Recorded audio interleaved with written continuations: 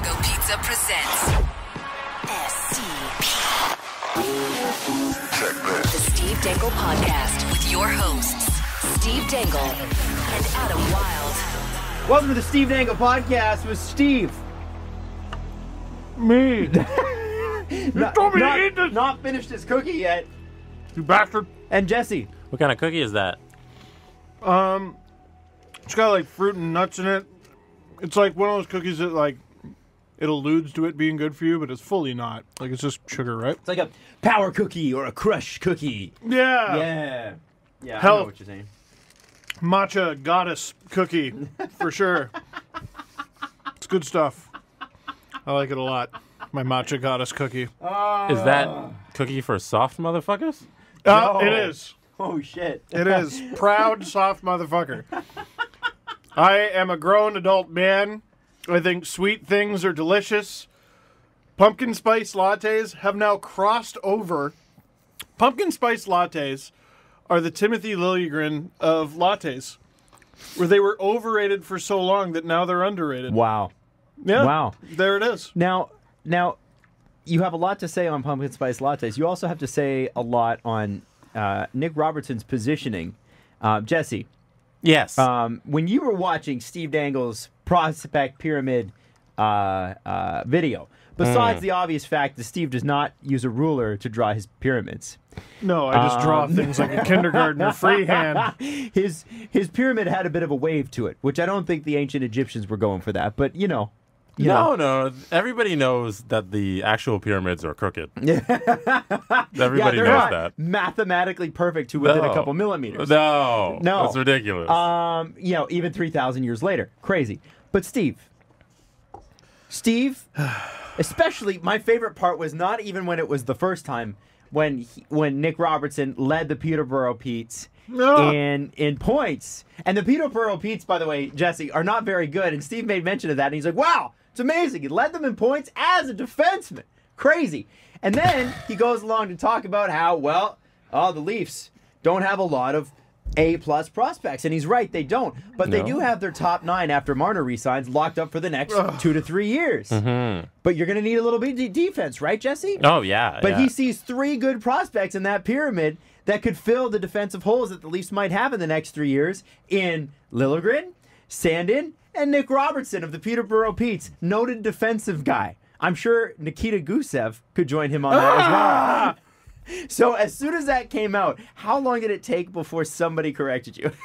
I think the video was posted at 2:30 in the morning, and I found out I was wrong at about 2:31. Oh. It's ever since I've been the Squidward meme where he just hands the guy a bat and please hit me in the head as hard as I can. It's always good when you spend all day on a video, literally all freaking day, only to find out that it's useless garbage and you suck and are worthless as a human being and God, I hate myself. Why did you think that left winger Nick Robertson was a defenseman? I don't know. And here's how stupid I am. Like, I've thought this ever since he was drafted. I don't know why. You thought he was a defenseman? Genuinely don't know why. And people are like, well, haven't you been watching the rookie tournament? And I haven't been watching it. I've been looking at the highlights. Mm-hmm. And Nick Robertson's done really well. Mm-hmm. And he scored a few goals. Mm-hmm. And while watching his highlights, I've actually thought to myself, wow, he jumps up in the rush a lot. I thought he was a defender. It's crazy. I'm so stupid, and I'll never forgive myself. Well, things happen. I mean, that's a bit of a thing. That's a big thing. That's a big thing. But I also feel like sometimes you need a team of people around you to be like, hey, let's go over this just for a second. My channel's just you. Solo operation. Damn it. But the rest of it was interesting.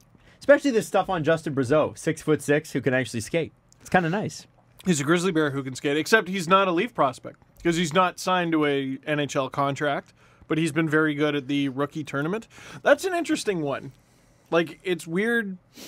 I guess it's not that weird, but like, there's players on the Leafs rookie tournament roster who are not only not signed to NHL contracts, but the Leafs don't even own their NHL rights. Yes. I think you should have to at least own the player's rights, like a junior player or something like Then that. you would be playing for the team. It's like there's not enough guys to fill it out. Yeah, I guess. They need to have guys who aren't on the team. They have a player, Colt Conrad. Everyone's like, cool name. And I'm like, I've never heard of that player in my entire life. I think he's just a invite or whatever. Mm-hmm.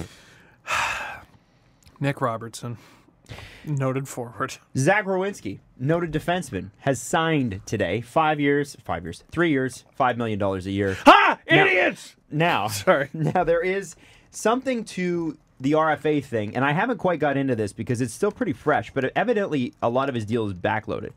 And I believe that has to do with arbitration, is it not? Yes. It was something about his qualifying offer. Right. So Will be higher. qualifying offer, I can't remember. It's got to be at least that number plus whatever percentage. So the final year of his contract, Zach Werenski will make $7 million, like actual dollars. Right. So his qualifying offer has to be, I think it's that plus a little bit. Right. Something along those lines, which I'd say for Zach Werenski now is about worth it. Forget 3 years from now. So that's part of the reason why he's doing that. It's the new reality for RFAs, as James Myrtle pointed out. So $4 million in year 1, $4 million in year 2, and most notably $7 million in year 3. That's how it breaks down. What position is he? He is a defenseman. Good. And what's Yeah. the cap hit? $5 million a year. $5 million, yeah.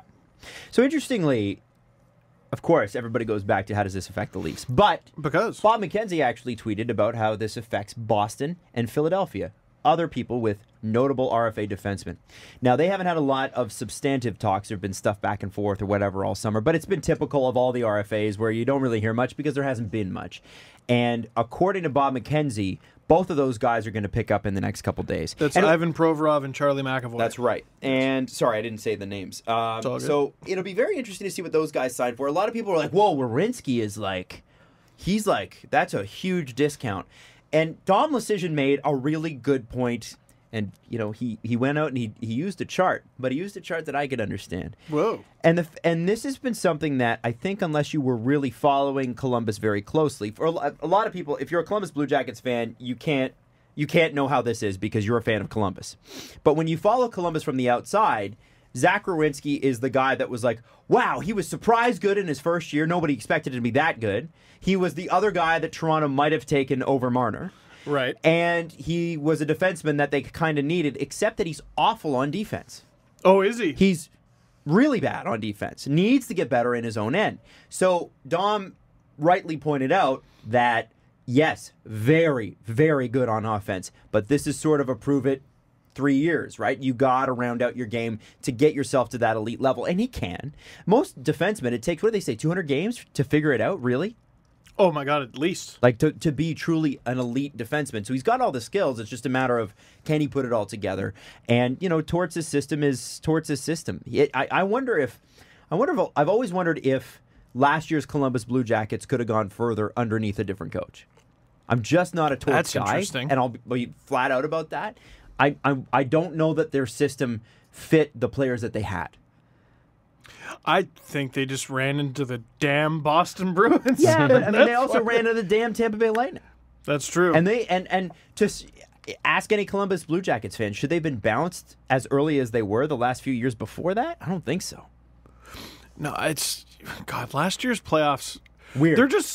They're weird. not a good indicator of who's the best.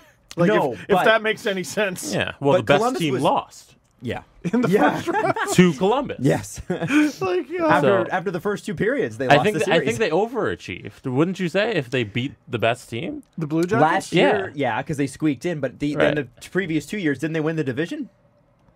Or come close to it? Yeah, they had, like, they were in there, yeah. So, I look at the Blue Jackets and go, I had trouble believing in what Columbus was selling. I said that at the time, but if you look at how they did the previous 2 years, I mean, pretty strong teams and didn't really cause a lot of damage. And complimenting Dom Lucian's point, Rachel Dory tweeted this out, Mike Stevens tweeted this out.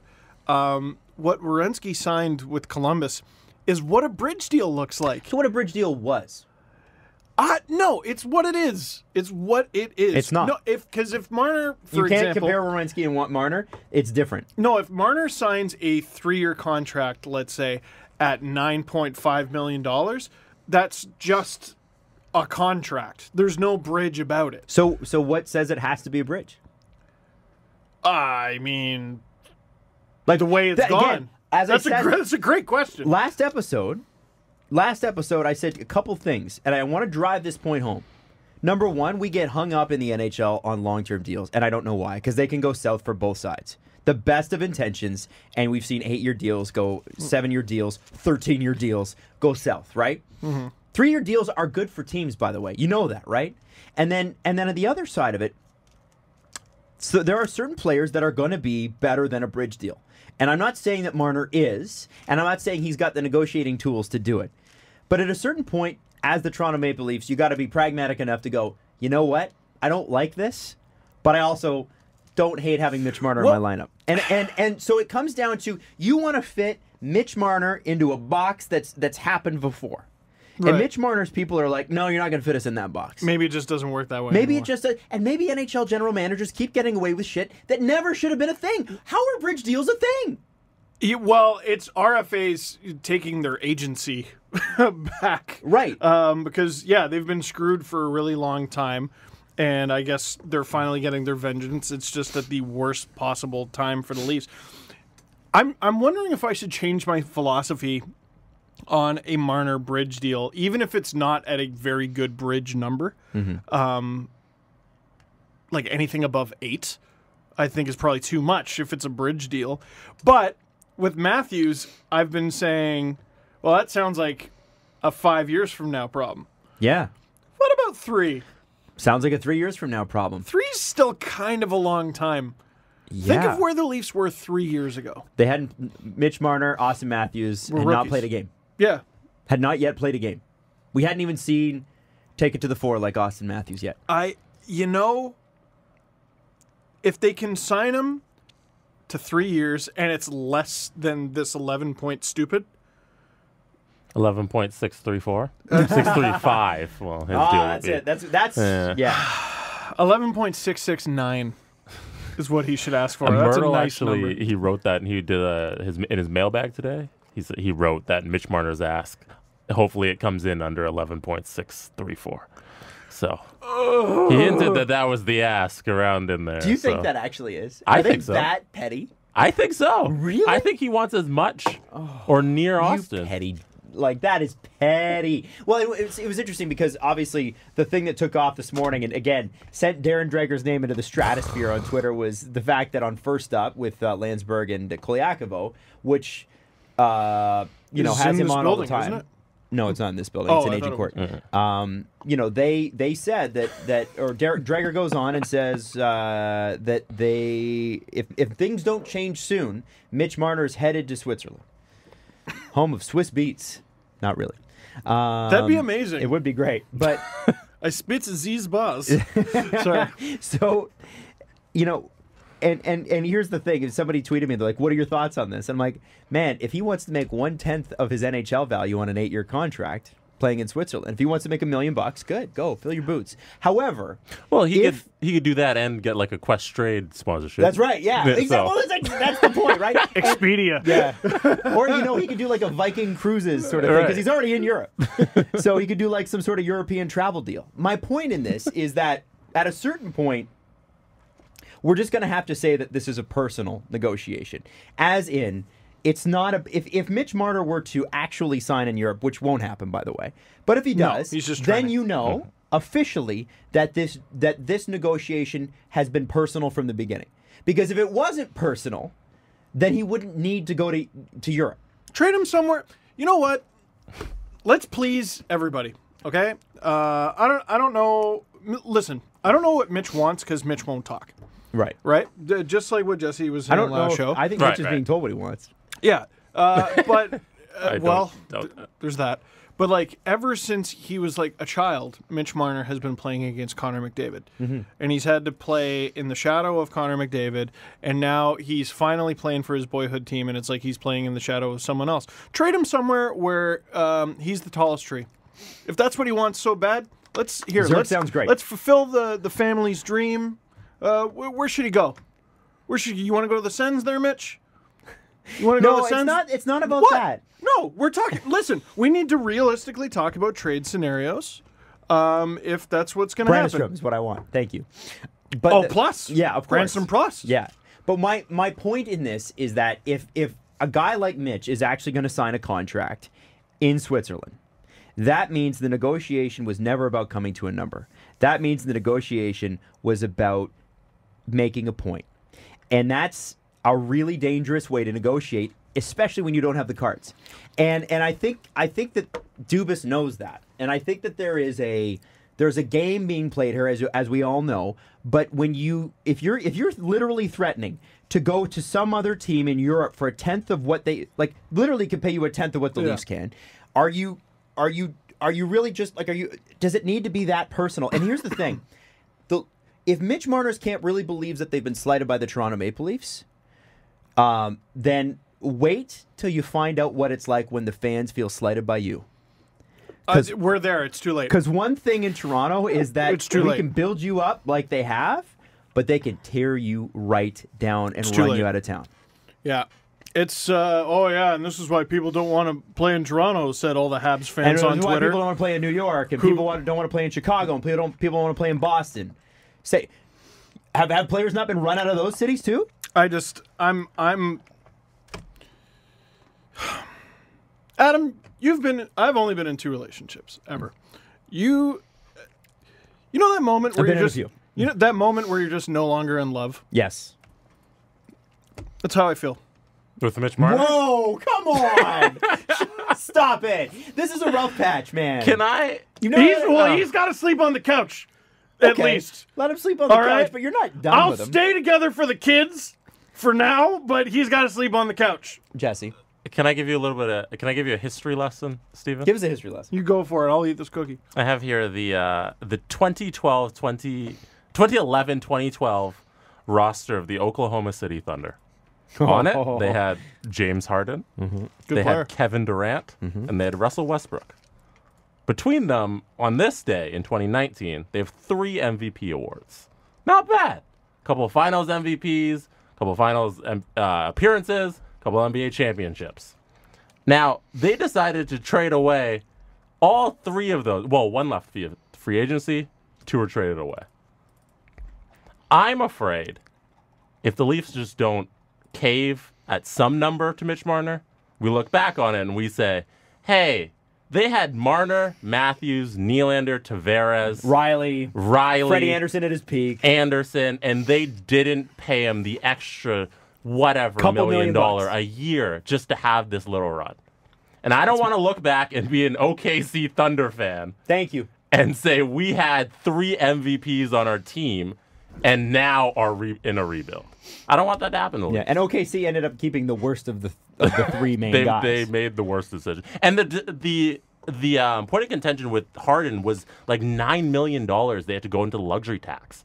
It was nothing. And they just decided to not do it. And they traded him away. The what? The luxury tax. What is that? Sorry, I'm unfamiliar with what real leagues do. But thank you. Yes. But it was just a point of money. The Leafs here, it's the same thing.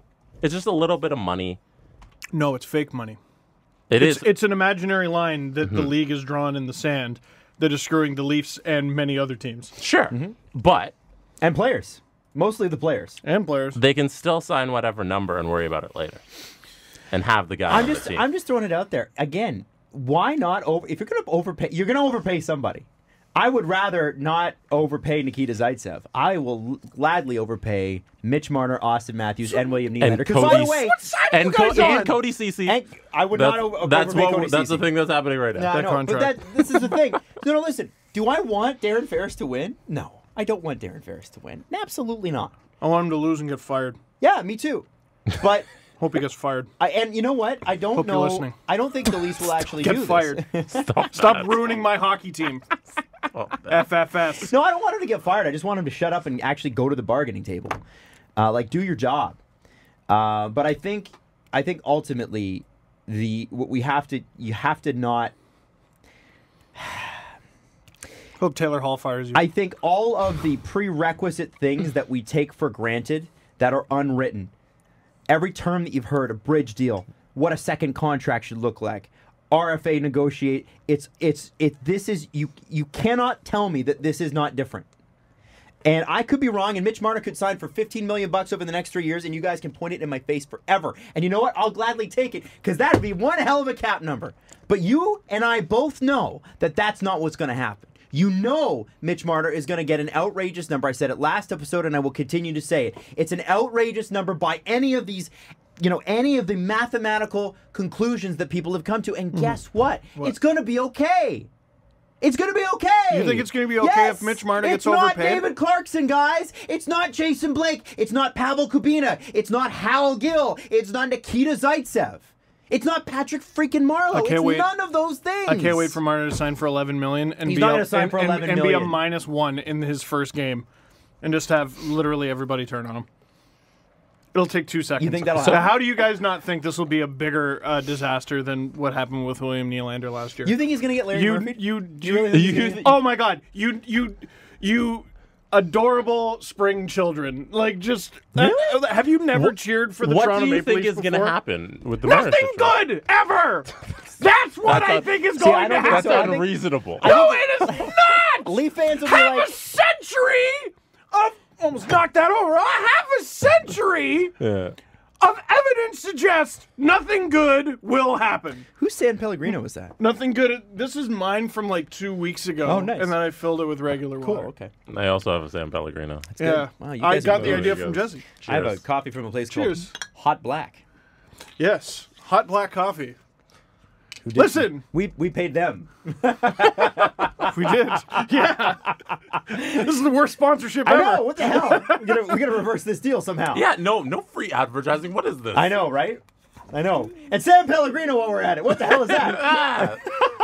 Man, well, and if you listen I to wish the I show, could just leave here and drive my BMW. and you listen to this show, If you're and listening, probably- did it work? No, did you send one? No, they didn't send one. It's not out there yet.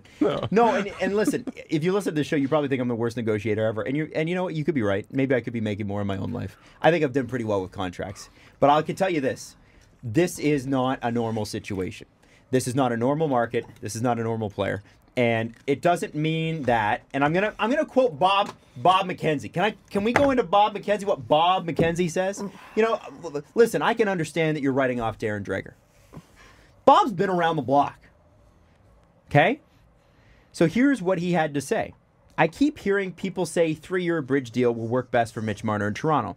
Perhaps. What? Many throw out 9 or 10 million AAV, but critical question is what is the year 3 number if it's 12 or 13 million dollars as in actual dollars paid, not a cap hit. Right. Toronto has to qualify at that level, and he's 1 year from unrestricted free agency. Well, on a 3-year at 9 AAV, a Marner bridge with a $12 million qualifying offer in year 4, it could actually be a 4-year, $39 million deal at 9.75 AAV, or on a 3-year, $10 million AAV, it could be a $13 million qualifying offer for year 4, and it could actually be a 4-year, $43 million, 10.75. Either way, Mitch Marner is set up to walk in 4 years. The whole point of a bridge deal, from the club perspective anyway, is you are prepared to trade off risk of a player walking into UFA years in exchange for favorable, quote, relatively low AAV over the next 3 to 4 years. A relatively high QO in year 4, basically qualifying offer in year 4, defeats the purpose of the bridge, which is sort of what Werenski's deal does. Werenski's deal is much more likely to be a catalyst for Charlie McAvoy and Ivan Provorov negotiations than it is for Marner or any other of the RFA forwards, but the 3-year bridge structure could be critical in any RFA negotiations. And what's interesting about that is that it plays into this whole Toronto anxiety thing that I think Brian Burke kicked off so beautifully. By the way, Brian Burke, none of what Brian Burke has said, I don't know if you notice this, none of what he said has come true. What did he say? And I would say that to Brian. What did he say before the half-decade Matthews leaving thing? He said he would have traded Nylander. They're going to trade Nylander. He'll never. And then he said that he's overpaid. And like none of that, none of what Brian Burke has said has been true. But it doesn't matter. You know why? Because once he said it, it's in the rear view, dude. Now he gets to come. And I would say this to Brian. This is not an insult. In fact, remember when Brian Burke said that Nick Robertson's a defender? It's great. Moron. Brian Burke is so good at stoking the anxiety. And it was funny watching the Austin Matthews quote about him leaving in 5 years. He's like, the deal hasn't even started yet. Matthews Guys, said that? Relax. Yeah. He said, he's like, I was disappointed to see that, but it stokes that Steve Dangle Leafs fan anxiety in all of us. That and this is and then Bob goes out here and analytically, because that's how Bob is, comes out and says, well, it would set them up to walk away and in UFA. Yeah, guys, when they're UFAs, they can do whatever the fuck they want. That's Get how used to that. unrestricted free agency works. Yes, and it's funny. Everybody seems to apparently want to leave Toronto. I'm sorry, is this not an amazing place to play? It seems like everyone who's left Toronto over the past couple of years has done it because there was no more cap room. Yeah. Gardiner, it sounds like, would have stayed. JVR would have stayed. By the sounds of it, or at least would have been open to it. Here, Tavares took a team-friendly deal. Yes, he did. Also, shout out In UFA. Mike Zeisberger, who had the Matthews quote. Seemed like the Yes. only one who had Big it. That was Z. pretty cool. No, yeah. he was the best. He's the best. Yeah. The real good Big Z. dude. Love yeah, Big Z. we got to have him on. I keep saying we're going to have him on, and then we don't. You ever get in a mood where you only want to... You ever get mad at someone for trying to make you laugh when you're in a bad mood? You're like, let me just have my bad mood. Listen, I'm enjoying my bad mood right now. I only want to listen to sad songs. Nah. Leafs Nation's like that right now. We only want to listen to sad songs. And we only want to... we want the new Marner negotiation shit. And a lot of you are screaming at this going, it's the whatever consecutive show that you're talking about this and nothing's changed. I know, and here you are. Well, I know, and here you are. But wait, though.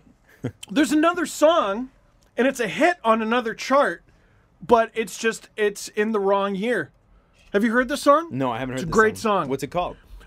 This song is called, well, I got to give you the backstory. Oh, Because okay. Last year, a similar sounding song was the hit of the summer, the song of the summer. What was the song of the summer last year? Last year? Yeah, not this year. Oh, I was going to say Lil Nas X, but last year I'd have to look it up. I have to look it up. I was off the radio last year for the first time in a decade, so I don't know. The song of the summer last year, when it came to hockey, or at least when it came to the Leafs, William Nylander.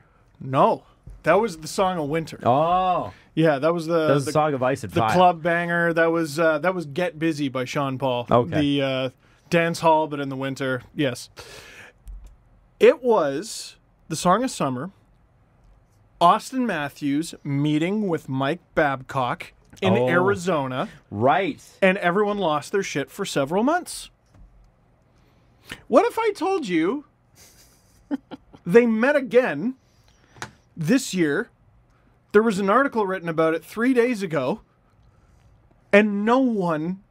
today, on September 9th, I found out about it.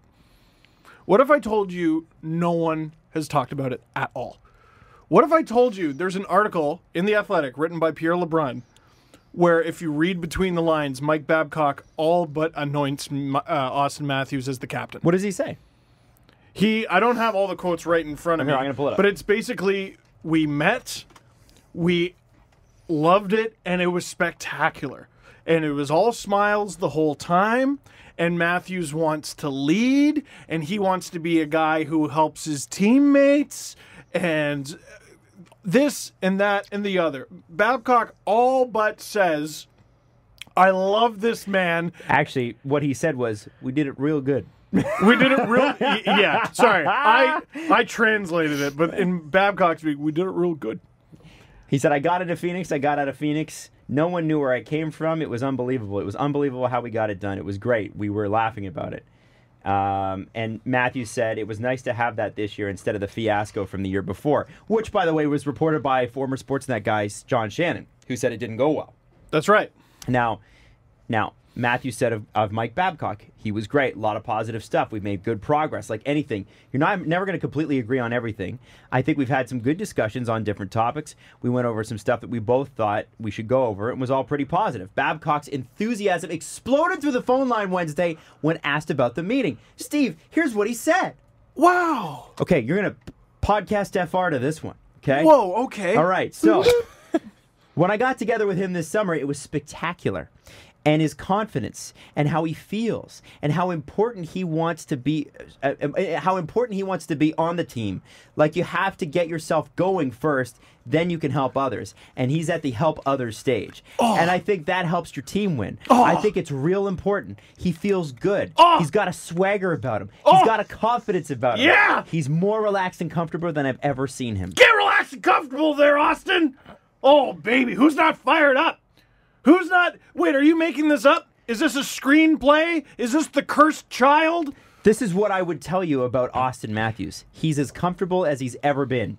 What I mean is, he knows he's a good player in the league. His contract is all good. His family situation is good. You bet. He's important on the team. So important. He knows it. He knows He it. wants to be a driver. Driver. That, to me, is the biggest thing. He wants to be a driver. He wants to be the Crosby, Bergeron, Taves. These guys who drive their teams to win. All those guys won cups. And what are 2 or 3 of those 3 guys? Not Bruins. No. Captains. Hey. But those things didn't happen overnight. You got to earn the right, and I think he's done a real good job. He's gotten better every year. Real good job. That was published September 6th. It is September 9th. This is the first I've heard of it. It's about Mike Babcock meeting with Austin Matthews, just like he did last year, except this time it was good. Published by who? LeBron. By some bum you've never heard of named Pierre LeBrun. Ah. In an outlet you've never heard of called The Athletic. Ah. Can't talk about it. But My, Leafs Nation only want to listen to sad songs. My subscription just renewed. Did it? Yeah. Good for you. Yeah. And it was probably at your So you can find out about it. Yeah. You Yeah. can. I hear can about it. read You got that. your discount code right when it came out, so you pay Right. they pay you $4 a month for you to read Basically The do. Athletic. It's Yeah. Also, I did the most important work of the podcast, and I looked at the 2018 songs of the summer, and my final decision is that "In My Feelings" was the song of summer. Without question. For 2018. It was. Yeah, with the challenge and everything. Yes. Yeah. Yeah. So it was the In My Feelings challenge, which worked because there was some feelings happening last there summer. were some feelings. Now, this summer, it was Old Town Road. yes. So that doesn't really fit the narrative we're going with here. But all the same, it's the same. To me, the Marner and Nylander stuff is all the same anxiety. It's the same thing, feels the same, smells the same, looks the same, except, like, the dads are even involved. Like, it's so to a T the same freaking thing. And it's so funny because the reaction to Nylander was, yeah, that's pretty much what I expected from the pretty boy. Yeah. The reaction to Marner is, oh, I'm so deeply wounded and disappointed. Yes! Yes, Adam! There it is! Oh, you... Stick with my boy! This guy! Yeah, so, he but nailed it! If it's so important, why are you so afraid of overpaying him? I'm not done yet, Jesse! I'm not Let him go. Listen, Let him go. let me go! Let me go! Adam freaking nailed it! You tapped into it! I was talking to someone yesterday, and they're like, oh, they're not going to treat Marner the way they treated Nylander. I'm like, what are you doing? Pay attention. Yes, they are. But then I was like, wait a second, no. It's like 2 popsicles and they're both popsicles, but they're different flavors. What about the Nylander situation and the Marner situation tastes different? What is it? Whether it was xenophobia or Pritophobia? because he's hot or whatever it is, people expected the Nylander situation to go the way it did, and to them they were right when it went the way it did. With Marner, they're heartbroken. They didn't think Golden Boy would ever do this to them. As if he lived in this fantasy world that operates on a different currency other than money. Oh, Adam, you freaking nailed it. You nailed it. Why- That's what it is. They're disappointed. They're shocked. They didn't think this guy... Give the didn't wanna Golden believe Boy this. his money then. No. Golden Boy... See, that's the thing. Golden Boy... No. But, Jesse, now you're going to have to give everyone who asks you for money. No, but you just said this one means more. He's so special. No. Everything. No, but that's not what I and said. he asked. It's not the what I emotional said. connection to Mitch Marner. Like, okay, let me throw this at you. The Okay. guy who dove in front of the shot in Game 3 would never hold out on his team. Yeah. People I didn't was- want to believe that it Every would do... Saturday night at first intermission for my entire life, I was told that the guy who would dive in front of a shot would not do this. Why is it not? And now he's then doing it. Why? The guy who dove in front of that shot deserves everything. Deserves the sun and the moon. Why is it not the other way? Because, okay, If it's one way, why isn't it the other one? let's give everyone who blocked a shot $11 million. And the Leafs used to do that.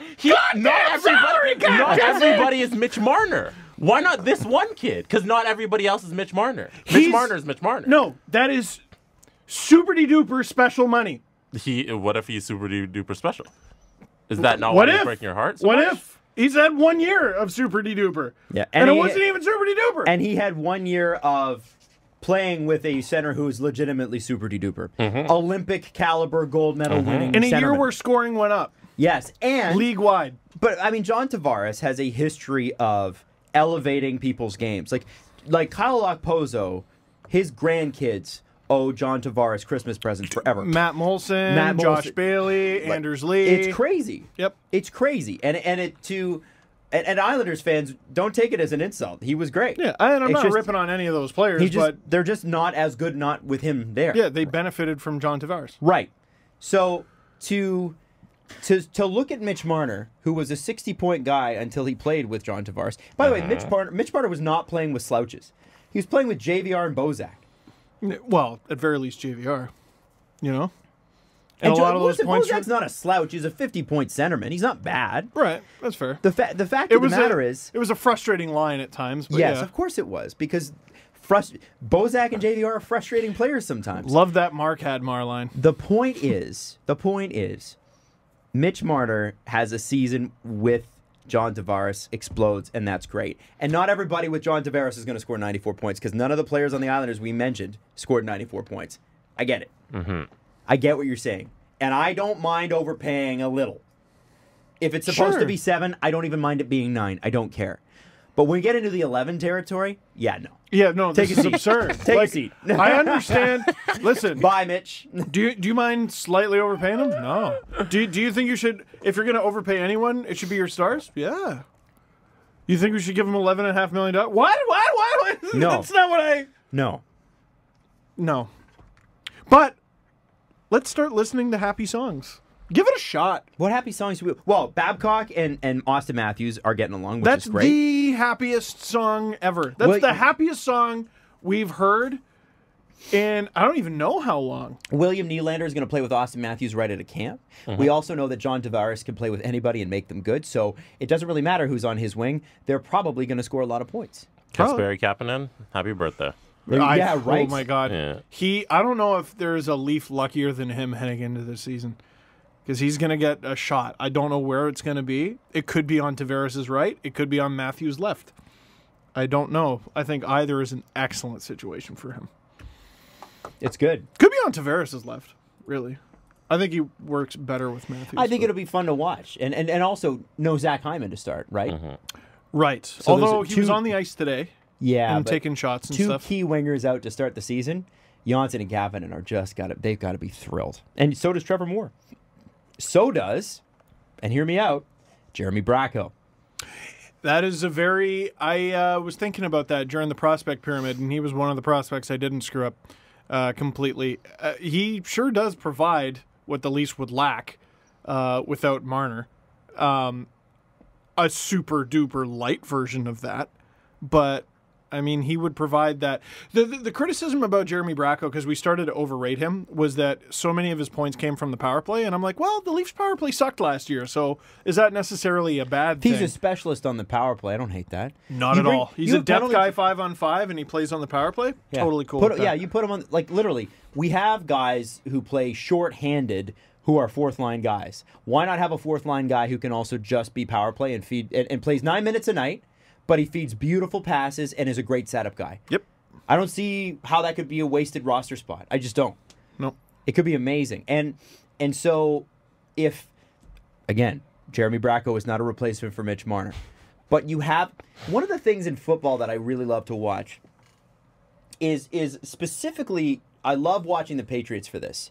They are brilliant at going out and finding the same guy over and over and over again. You've said this, yeah. Wes Welker is Julian Edelman. They've got 2 running backs who are the same guy, who they just kind of do 1-2 punch things. Like it's funny because Bill Belichick has this thing where he's like, I need these tools from this position.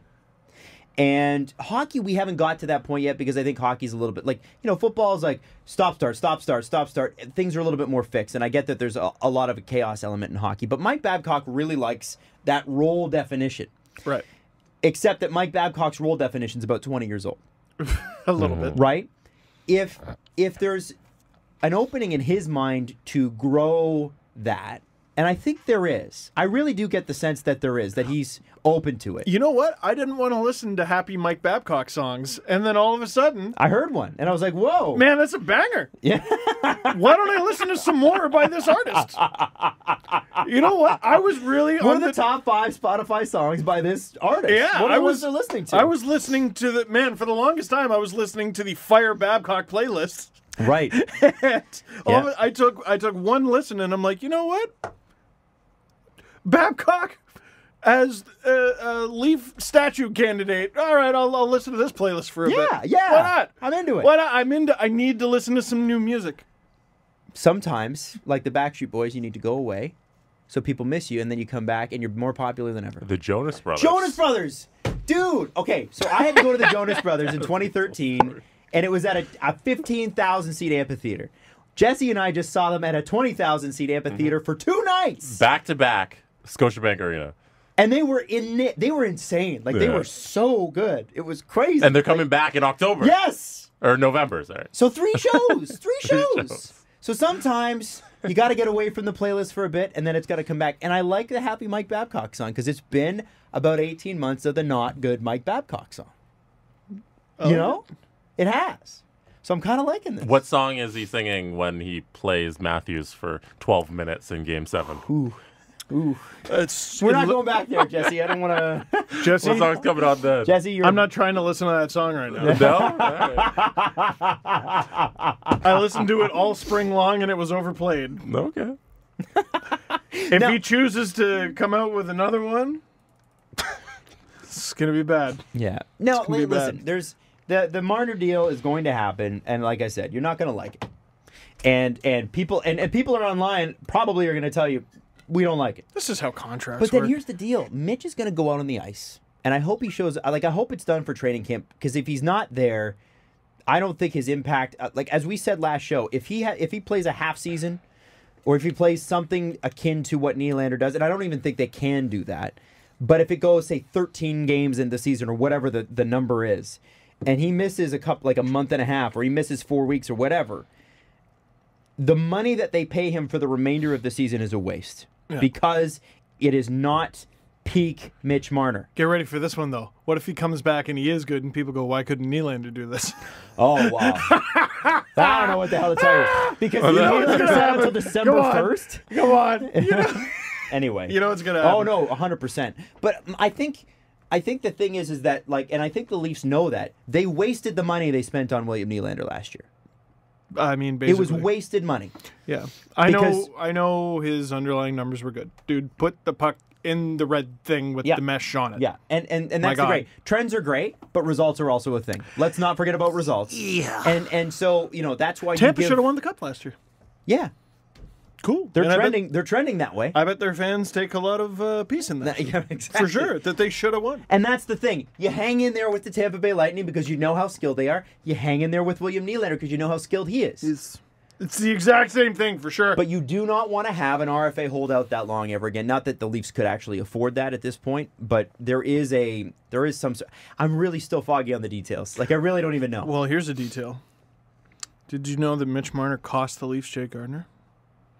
That is an aggressive take. I don't think Jake Gardiner was coming back, guys. And did Chris Johnston and James Myrtle not come on this show and say he's not coming back? They did, and it hurt my feelings, and I didn't appreciate it. JD Bunkus, people gave me a little bit of heat because I was like, dude, it's impossible that Mitch Marner is the reason this is happening. Yes, it is. And then I retweeted JD Bunkus, who had Jake Gardiner on his show, and he's like, well, sounds to me that Mitch Marner was the reason. Listen, that's just one guy's opinion. I was retweeting it because, I mean, straight from the horse's mouth, he actually interviewed Jake Gardiner. It's going to be weird seeing Jake Gardiner in another uniform. Sure. It's going to be icky, and I'm not going to like it. And he's going to be playing with James Reimer, and I hate it. Right? Sucks. Good for Carolina. I'm glad something's finally gone right for you. You bunch of jerks. Another team-friendly deal. Oh, God. They really needed a defender, too. Just a really defensively inept team. You piece of garbage. Yeah. I look at that and I go, I don't think that was going to be possible. Dude, we knew the negotiation was going to go this long. Yeah. We knew that the Leafs were not going to commit 4 years to Jake Gardiner. They said they'd go 1 to 2. That's what we heard. And everyone. And the Gardiner team said no. And rightfully so. If they can get 4, why wouldn't they? And so I look at this and go, it's losing money that you never had. Well, and look at the cap hit that he signed for. He didn't get a raise in this world where it seems like everyone is able to ask for $9 or $10 million. That leads me to believe 4 years was never there. No. Ever there. But isn't it interesting at the beginning of last year, we would have said, well, Jake Gardiner's probably a $7 million defenseman. Yeah. Easily. I think the back screwed everything up. Yeah. So I think he just took the money that he could get and is going to be great.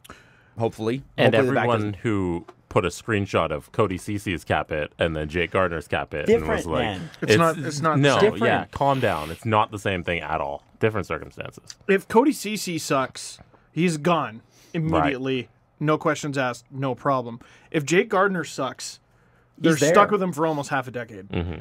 By the way, 4 years? Long fucking time. Yes. Guess longer what? than 3. Hey, guess what? 4 years ago, we were going into the season with who was the starting goaltender? Oh, that's right. James Reimer. And who else? And it was so good. Who else? Who else was the starter? Jonathan Bernier. That's right. And who was the top line center that year, Steve?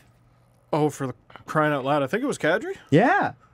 And who was behind him? Who was the top scoring goal? Who was the top goal getter on the Leafs? P.A. Parento with 19. How many? 19. That's right. That was 4 seasons ago, guys. Yeah. It's a long time. It's a long time. It's professional sports. This shit changes like that. Yeah. So I look at the Cody Cece deal, and you got to relax here on this one. As I said at our live show, if he's 5% better, then Nikita Zaitsev, great.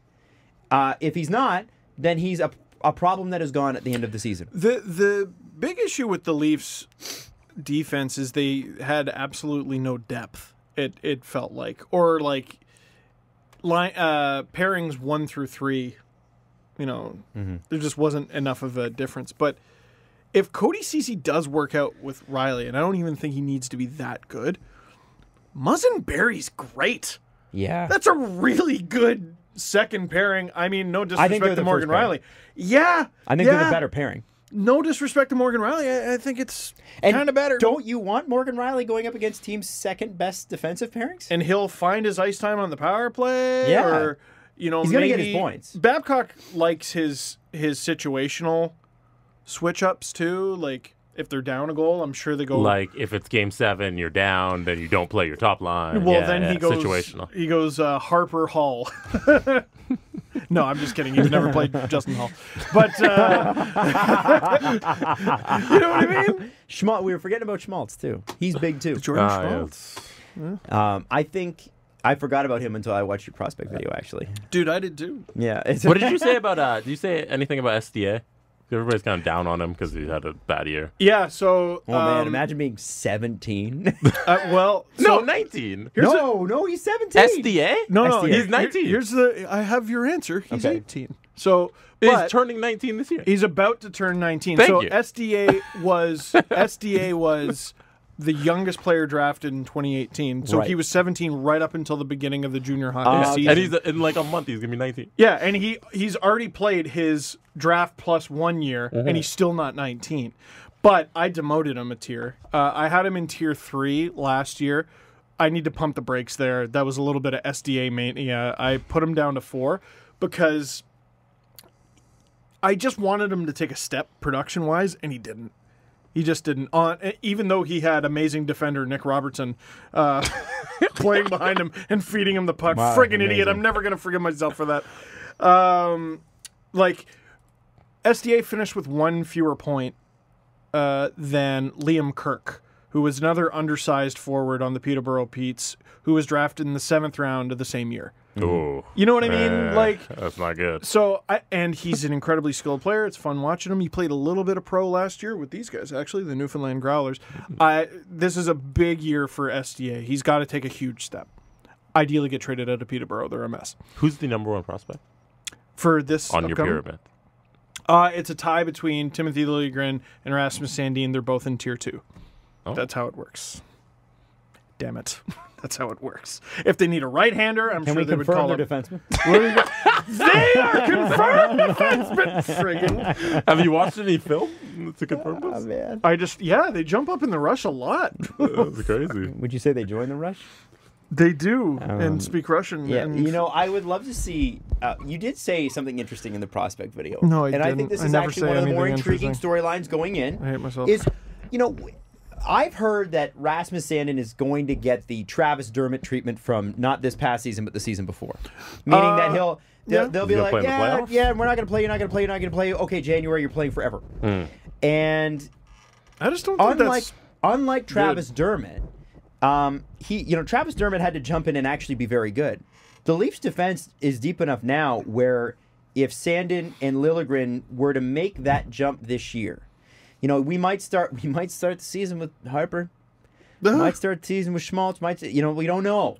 But they won't be there the whole time. The top 4 guys are Muzzin, Barry, Riley, and yes, Cody Ceci. Yes. And so the Travis Dermott had to jump in, and it was like, okay, Travis, you are paired up with Roman Polak.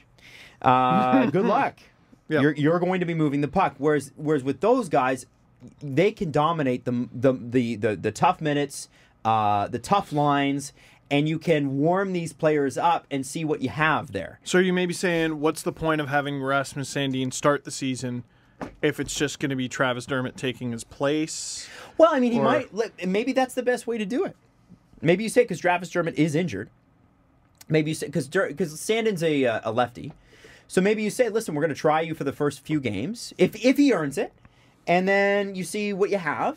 And then you go, okay, so here's what we need you to do. Let's say you play in 5 games in a row and you go, all right, you're a very good player and you're basically almost there. We're going to send you back, and here are the 2-3 things that you need to work on. And then next year at this time, you work on these things, you're on this team. And we want to get you back into the lineup, but right now we're full, and you can see that, right? Leafs So defense is so I like. weird. I like that sort of situation where you can, and sometimes I would argue even the best time to put a player in is sort of at the beginning when everybody's a little bit wonky. It's still, the first 5 games of the NHL season are kind of fun because you're like, nobody is right. Nobody's in a rhythm. Yeah. Nobody's humming along. And if they are, you kind of expect them to crash midway through the season. Well, and the players who are dominating the rookie tournament, for all teams, are the guys who should. Yes. And if they're not, that's when you get concerned. Yeah. Yeah. Right? I just look at it and I go, Wasn't Marner struggling throughout the rookie tournament or something? And everyone's like, "Oh my god!" I don't think you can take anything away from those tournaments. no, I You think really you're looking at skill, Right. purely. You're not looking at how they played in that particular game. It's and with all due respect to the fans in Newfoundland, they're not doing a ton of evaluation at that game. I don't think. I know it's literally an exhibition game, but it is an exhibition game. Yeah. They're exhibiting. they're throwing guys a bone. And they're also throwing guys, they're throwing guys a bone who might be Growlers. Who Right. might be Marlies. and Marlies and Yeah, that's what I mean. It doesn't necessarily mean the Leafs, but my point in all this it's is not until game 3 really. there's some real opportunity for those 2 guys specifically, Sandin and Liljegren this year, to jump in eventually. I wonder if Sandin's an early guy, and I wonder if Liljegren's a late guy. Because Liljegren's had that extra year of seasoning. It's clear they want them to play together because they keep playing them together. It'd be nice. It would be very, very interesting if at the end of the season, how do you like this? You've got 7 defensemen, and their names are Barry, Muzzin, Ceci, Riley, Liljegren, Dermott, and Sandin. Do you hate that? Are you sending down Harper and Schmaltz and Mernson and Hall? They're send down, they're taxi squad, they're whatever you want. Like, I don't know how many people would have to be on the roster. 23, I think right? This year, I feel like last year they spent most of the year with 3 spares and 2 were D and 1 was a forward. I think they should do the inverse of that this year. You should have 1 spare D and you call one up if you have to, if there's an injury or whatever. And you have 2 spare forwards. They have way too many forwards. The Leafs are going to lose, I think, at least 2 guys to waivers just because they have... Dude, they signed 7 guys in one day, all of whom could potentially play NHL games this year. They could be in the Swiss League by October. Or they could be in the Swiss League, and it's not even counting. Actually in the Swiss League, though. Yes, literally. And it's not even including guys like Mason Marchment and Pierre Engvall, who have legitimate shots of graduation at some point. I don't know, it's very interesting. I don't know. The one thing the prospect pyramid did for me, besides destroy my confidence, is got me really fired up for this season. I'm interested to see what the hell they do. But I feel like most years, you're like, okay, it's down to 1 spot. This year, because of injuries, because of turnover, I don't know what the hell this team's going to look like at all. Yeah, and I think what you see on opening night is going to be a lot different than what you get at the end of the season. Way different. You're talking about potentially 5 or 6 spots changing, right? Because you got to think, you're starting the season bare minimum without Hyman and Dermott. And if Marner doesn't sign, then that's 3. And then you have to look at the defense. There's 2 spots there. The bottom, the 5 and the 6, I think those change throughout the season. They're going to be playing around with that until they figure it out. And I think Sandin and Liljegren, they're hoping those guys, I'm not saying that they will, and I'm not saying that I think they're hoping and praying that those guys come to camp fired up and ready to go and go and earn those spots eventually, whether or not it's right away or halfway through the season. If you're Liljegren, why not you? Well, yeah. Why not you start the season? He's going to walk in being the 3rd most skilled right-handed defenseman the Leafs have in the organization. Probably Maybe second. Yeah. Maybe second. Maybe second. I don't know. I couldn't compare him and Cody Ceci, but I think the only edge that Ceci would have is the experience that Mike Babcock values so much. And I want to say, Marlies fans correct me on this one, but I want to say Liljegren had a bunch of his power play time taken away last year. Sort of. I guess they already saw that out of him. So that's not something he necessarily relies on too heavily. That should be the goal.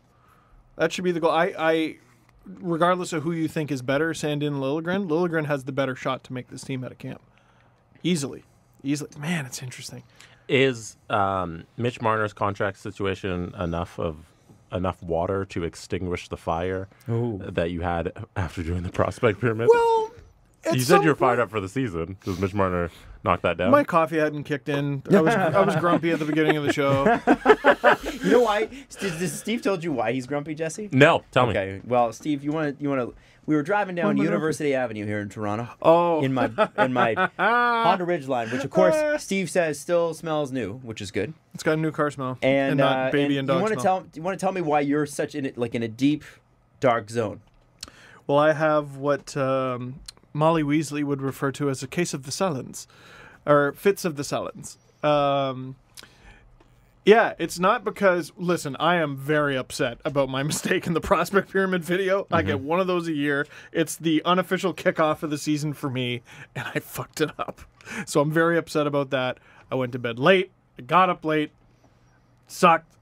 But I've sort of been depressed over the past week. And it's because I've been playing Red Dead Redemption 2, and it's a really immersive game, and I'm at an extremely depressing part of the game. And I play the game more and more to get out of the depressing part of the game, but it just keeps getting more depressing. So now, my mission tonight is to go home and dummy that game. So you can get through it. So I can get through it. Please tell me there's salvation for Arthur Morgan, damn it. I just feel terrible for him, Adam. I feel terrible for Mr. Morgan. There you go. Now, so that's got you in the I'm rut. depressed because of Arthur Morgan. Well, on this Friday, NHL 20 comes out, so you switch to that. Yeah, did you see the screen grabs today of Phil Kessel retiring and somebody hiring Phil Kessel as their head coach? What? Yeah, He's in franchise mode. This year they have actual head coaches that you can hire and fire, like the old Madden games. So now when a player retires, they fall into the coaches pool. So somebody Yeah, hired yeah, it's Phil pretty cool. Kessel as the coach. That's great. Right? Because they could have had this hire fire whatever thing. The fact that they add former players to the pool as it goes on and not random computer generated names. Yeah. I love that. That's good. It's fantastic. Maybe I go back to franchise mode this year. I think I'm going to do it. I've only been Be a Pro for the longest time. I hate Be a Pro. It's so lonely. It is lonely. I wish there was more communication and Be a Pro. Like, I remember in other games, there was MLB games that I would play, but like, okay, the coach sits you down and like, listen, we want you to work on this or whatever. And I know that there's like, there's a little bit more investment in some of those games because they sell better. Yeah. But I do find Be a Pro, like, it's like you sit off, like when you go off and whatever, and you obviously are going to skip. I don't want to watch everybody else play while I'm playing. I don't have time for that shit. Yeah, like, no, it's boring. But it is. Well, and there was a glitch a few years ago where if you don't ask to get on the ice, you just won't. Friggin' remember that? I don't I remember sat that. there waiting for my next shift. And after like 10 minutes, I'm like, I don't think I'm getting back on unless I ask. And then there was a glitch, I think it was 15, where you couldn't skip ahead in your shift. So you had to watch They the didn't have whole fast forward game. mode? Oh, gosh. That was unbelievable. Did they fix that, by the way? Yes. Okay. Yeah. Can you... How do you even release the game? That's maybe the worst mistake NHL's Well, ever made. right now- That was That's not that horrible. bad. That's not that bad. I don't know how much you guys follow It the... yard sales an entire game mode. You can't use it. I don't know how much you guys follow the NBA 2K game, but there's a no. movement right now. Really bad. It's like hashtag fix NBA 2K because the glitches have been just terrible. I was trying to pull up the Twitter. The Zion Explorer Williamson field. one is great. Where he hits the ball stolen from him, and then the ball goes out, and then in, and then back into his hands. And there's like blatant travels because like you can do you can do a jump step, but then if you catch a ball and then you do a jump step and then you do your pivot foot, the game doesn't recognize that you can't just put the ball down and start dribbling again. Yeah. So but then you do it and it's not a travel, so the guy's just traveling all around everywhere. Like, Really And then funny. you'll be playing the My Career mode, and you'll be maxing out like your different attributes and everything, and then you'll do like an hour of training, and then you'll get like 0 experience points. Imagine that. wait, like an actual hour? Yes. Yeah, like an yeah. actual of your time. I would break my controller in Right? half. Like that would be the And end. then now online's having a whole bunch of problems because games are like dropping with like 5 minutes to play. Like your game will drop, and if your connection drops, you get a loss. So it's not even my like God. it's not even like an NDA or whatever. It'll be like did not finish. You just get a loss. But it's okay because they're probably going to release a patch for that. No, I bought the game. Why do I sound like an old man going, I paid for the game, give it to me. Everything you give me after that is a update. Thank you very much Well, for that. and But this I is- bought this game. We're talking about it on this show, and we have to go to a call here in a second. But I just want to quickly mention something. TJ, who we work with on Virgin, I think it was him that came up with this. He said, "Why do they have to release a new game every year?" He said, "What I don't understand is why you don't release a game, and then people pay for the patches, or you buy a season pass, which matches how much it would cost for 2 years worth of one game, and or it's like." You buy the roster update or whatever. You can make it either like a la carte, or you can make it you bought the season pass so you get everything. Well, $80 for NHL every year is insane. Well, why wouldn't you pay? Why couldn't they come out and say it's $160? However, it's the full 2 years, and then 2 years from now, when we actually have some really cool updates to show you, we can give you that. You know what I mean? Like the game could take a genuine step forward, and this isn't just the NHL; it's all games. You could have these games go. All right, we got the team that's going to work on the patches for this, and the roster updates or whatever. But this is what the game is. Then for 2 years, another game's in development and ready to release 2 years later. That's like whoa, and I would pay for that. I want to pay for a new game, but the thing is that every time with NHL and with FIFA.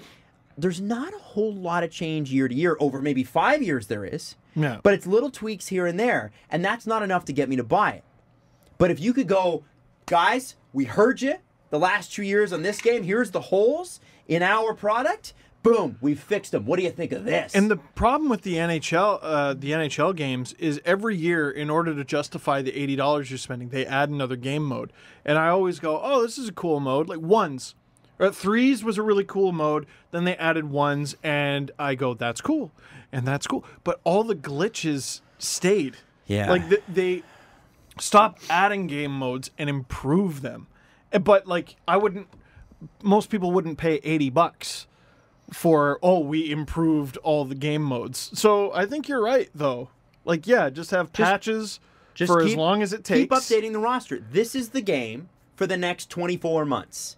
And after that, we're going to come out with something. We're going to hit you hard with some new graphics, new modes, updates that are like you know that people are like, well, like we were talking about player mode, right? So it's like it's lonely.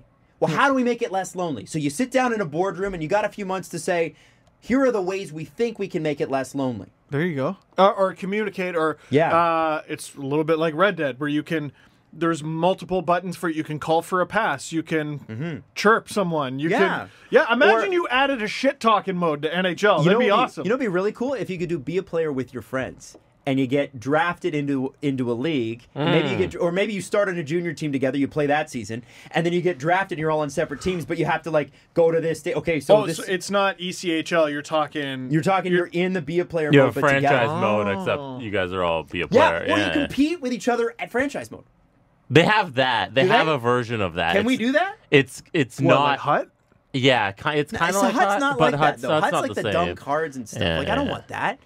I want. Well, that's how they make a lot of money. Sure. Is Right, friggin' the microtransactions. kids in tier 10 get to kill you with some team with like Pavel Bure and Pavel Datsuk on it, and when you got Ryan Reeves on your top line. Speaking from experience, my brother-in-law is the father of 3, and then he's got his wife has 2 from another marriage. So there's 5 kids. Yeah. So his only saving grace in life is playing FIFA, and he was like, let me show you. He's like, I'm really, really good. And he was talking about it. And he's like, he's tier 2 or tier 3 or something. It's like really hard to get to. Fucking hard. Yeah. So then he's like, so he goes into this FIFA game and he's like, oh, this guy's lineup sucks. Like, I'm going to kill him.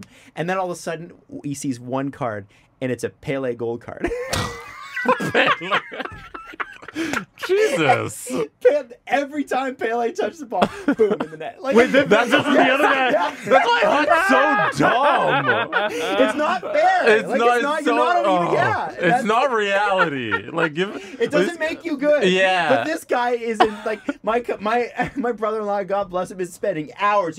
He's literally mining cards. That's not what he enjoying does. himself at all. No, he doesn't get to At play. all. He just mines cards. And then a 14-year-old pulls a Pele gold card because he paid $20 with his parents' credit card, and you're screwed for life. Oh, $100. $100, whatever. $100 for a not real player. Look it up.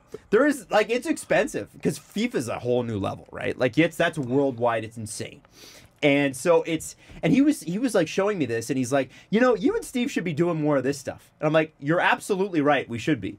He's like, because we got to, and I want to. I've been talking to people about streaming, but he's like, he's like, literally, you don't even need to stream. He's like, just talk about the cards. And people, he's like, it would be great to have someone interesting talking about the cards. And I'm like, man, Steve would be perfect for that. I could talk about the cards. Like, I would love to tag team with someone I talk about the cards and someone else plays. Why don't we just be awful and talk about the other day? Let's do that. Yeah, fine. The other day I sat there and watched. It was let's get a Bauer deal like Nasher. Yeah. Holy shit! It was like a 17-minute video of Nasher playing the new Battle Royale mode. He's so good in He's NHL insane. 20, and I He's just sat there insane. and watched it for 20 minutes and just talking shit the whole time. You see his little clip he uploaded where ew. It was his first time playing the mode, and he went undefeated throughout, and he won the whole tournament. And he's good at real got the hockey. jersey. Yeah, it's frustrating. it's insane. He's awesome though, eh? Yeah. He's He's wicked great. fun. Okay, we got to make a call now. One of the things, this is a hot button issue, and we talked about it in the last show. And quite frankly, with most people, they have the same questions that I did. But I got lit up online by several people who were super pissed off that I dared to ask some questions about the NWHL and the PWHA. And to catch you up in case you have been a little out of it this summer, as I have, because quite frankly, hockey was not my focus this summer. How's your daughter? Yeah, exactly. So the NWHA, the NWHL has a league. There's a lot of letters coming up. Yeah. They are the professional women's hockey league that exists today. They have a 50-50 revenue split with the players, and there are 150 plus players that are saying we're not going to play with that, although some have crossed the picket line. They have formed the PWHA. That's the Professional Women's Hockey Association. Yeah, because they're starting, essentially it's a union of people, whether or not it's a registered union or not, and I don't know that for sure. The point here is that they're saying we are not going to play until there's a more sustainable model. Now, the issue here is that they are pulling themselves out of professional women's hockey because they think it should be, from what I understand, a lot more like what the WNBA has with the NBA, where it's an NBA, WNBA thing that the NBA created, that they fund, and that, this is our theory. That's the theory with it. Yeah. They had now. It's interesting. We're not the only ones who have this theory. Yeah, it's confusing. Yes. This whole thing is confusing. So we're going to try to cover off all the angles as we go, and I understand that the phone call we're about to have is going to piss some people off. But I really don't care because I don't think people understand that there is a NWHLPA. Yes, and legitimately, I did not understand. I did not know that. So we're going to bring on Anya Packer, who is the head, and we're going to get her thoughts on the Twitch deal, which some people have called groundbreaking, other people have called a joke. And we're going to get her thoughts on what's happening with the PWHA, who did not include certain players from the NWHA. God, there's so many letters. HL, excuse me. There's a lot of letters. Sorry. PWHPA. Yeah. Oh, it's PWHPA. Yes. Oh, my God. I'm sorry. Well, my confusion, my bad. Yeah. But she's with the NWHLPA. Right. Yes. And they play defensemen. They might be defensemen. Yeah. So we're going to bring Anya on now. So we're going to bring on Anya Packer, who, to her credit, after our last episode, reached out to Steve directly. Yes. Yes, because it's always great when someone extends an olive branch. Hey, you seem like you're struggling. We are struggling. And that's what she did rather than smack me. So Anya, can you explain what the NWHLPA is? Because it's so funny. There are three parties in this. It's the PWHPA, it's the NWHL, but everybody's forgotten about the NWHLPA, which is the actual Players Association for the NWHL, which is sort of important. Yeah, that's me. And I'll give you a little background on myself and what we do. So I'm a former player. I played for the Connecticut Whale. Some might know me by Anya Battolino. I was married just recently to Madison Packer. So kind of have a hockey name regardless of which one I say. Yeah, congratulations, by the way. Yes. The PA is not a union. So we always get this question. We're not a union, and I always clear that up because I don't want to get, same as you guys, any confusion, anyone misunderstanding what we do. We're a group. We have lawyers. We negotiate different terms on the behalf of the players. We also negotiate terms with the league every time we try to either increase salaries or increase player payout percentages, different things like that. So we function as a union. It just gets a little challenging when it comes to then taking dues and having incorporating separately. There's a lot of questions about should we unionize or should we hold. So at this point, we've decided to hold. So not a formal union, but we do represent the players in the National Women's Hockey League. And let me just be clear about something, because I think this is an important detail, although very basic to you, no doubt. Are you paid by the NWHL or by the players? I am not paid at all. Okay. So this is a big question I had when we kind of talked to the CWHLPA in their fold in that conversation. I'm not paid, nor are my lawyers. We all work pro bono. I think we just, love the sport, either former players or just really passionate about it. But we've kind of all rallied to do this pro bono. Most importantly, want to drive the sport forward, not so much about, the three of us collecting any kind of wages or anything in that respect. Right. Okay. So I guess we'll get to the topic du jour, the thing that has been bubbling, because, obviously we do want to talk about the Twitch deal, but I think everybody wants to hear about what you know and what your side of this is. So our understanding of it, and please correct me as I go here, because I really want to clear this up. The NWHL is the last remaining professional women's hockey league. There was two. There is now in North one. America. In North America, Yeah. right? Correct. You have 150 plus of the best athletes saying we're not going to play for the NWHL. Some of them are former CWHL players. Some of them are NWHL players last season. And some people have broken that pact and actually crossed, I guess, the quote-unquote picket line, even though there isn't really a picket line. However, the idea here for the PWHPA is they want to create what they call a sustainable league. Correct, right? Yeah, you have it all right so far. Okay. Sorry, I'm really sorry about this.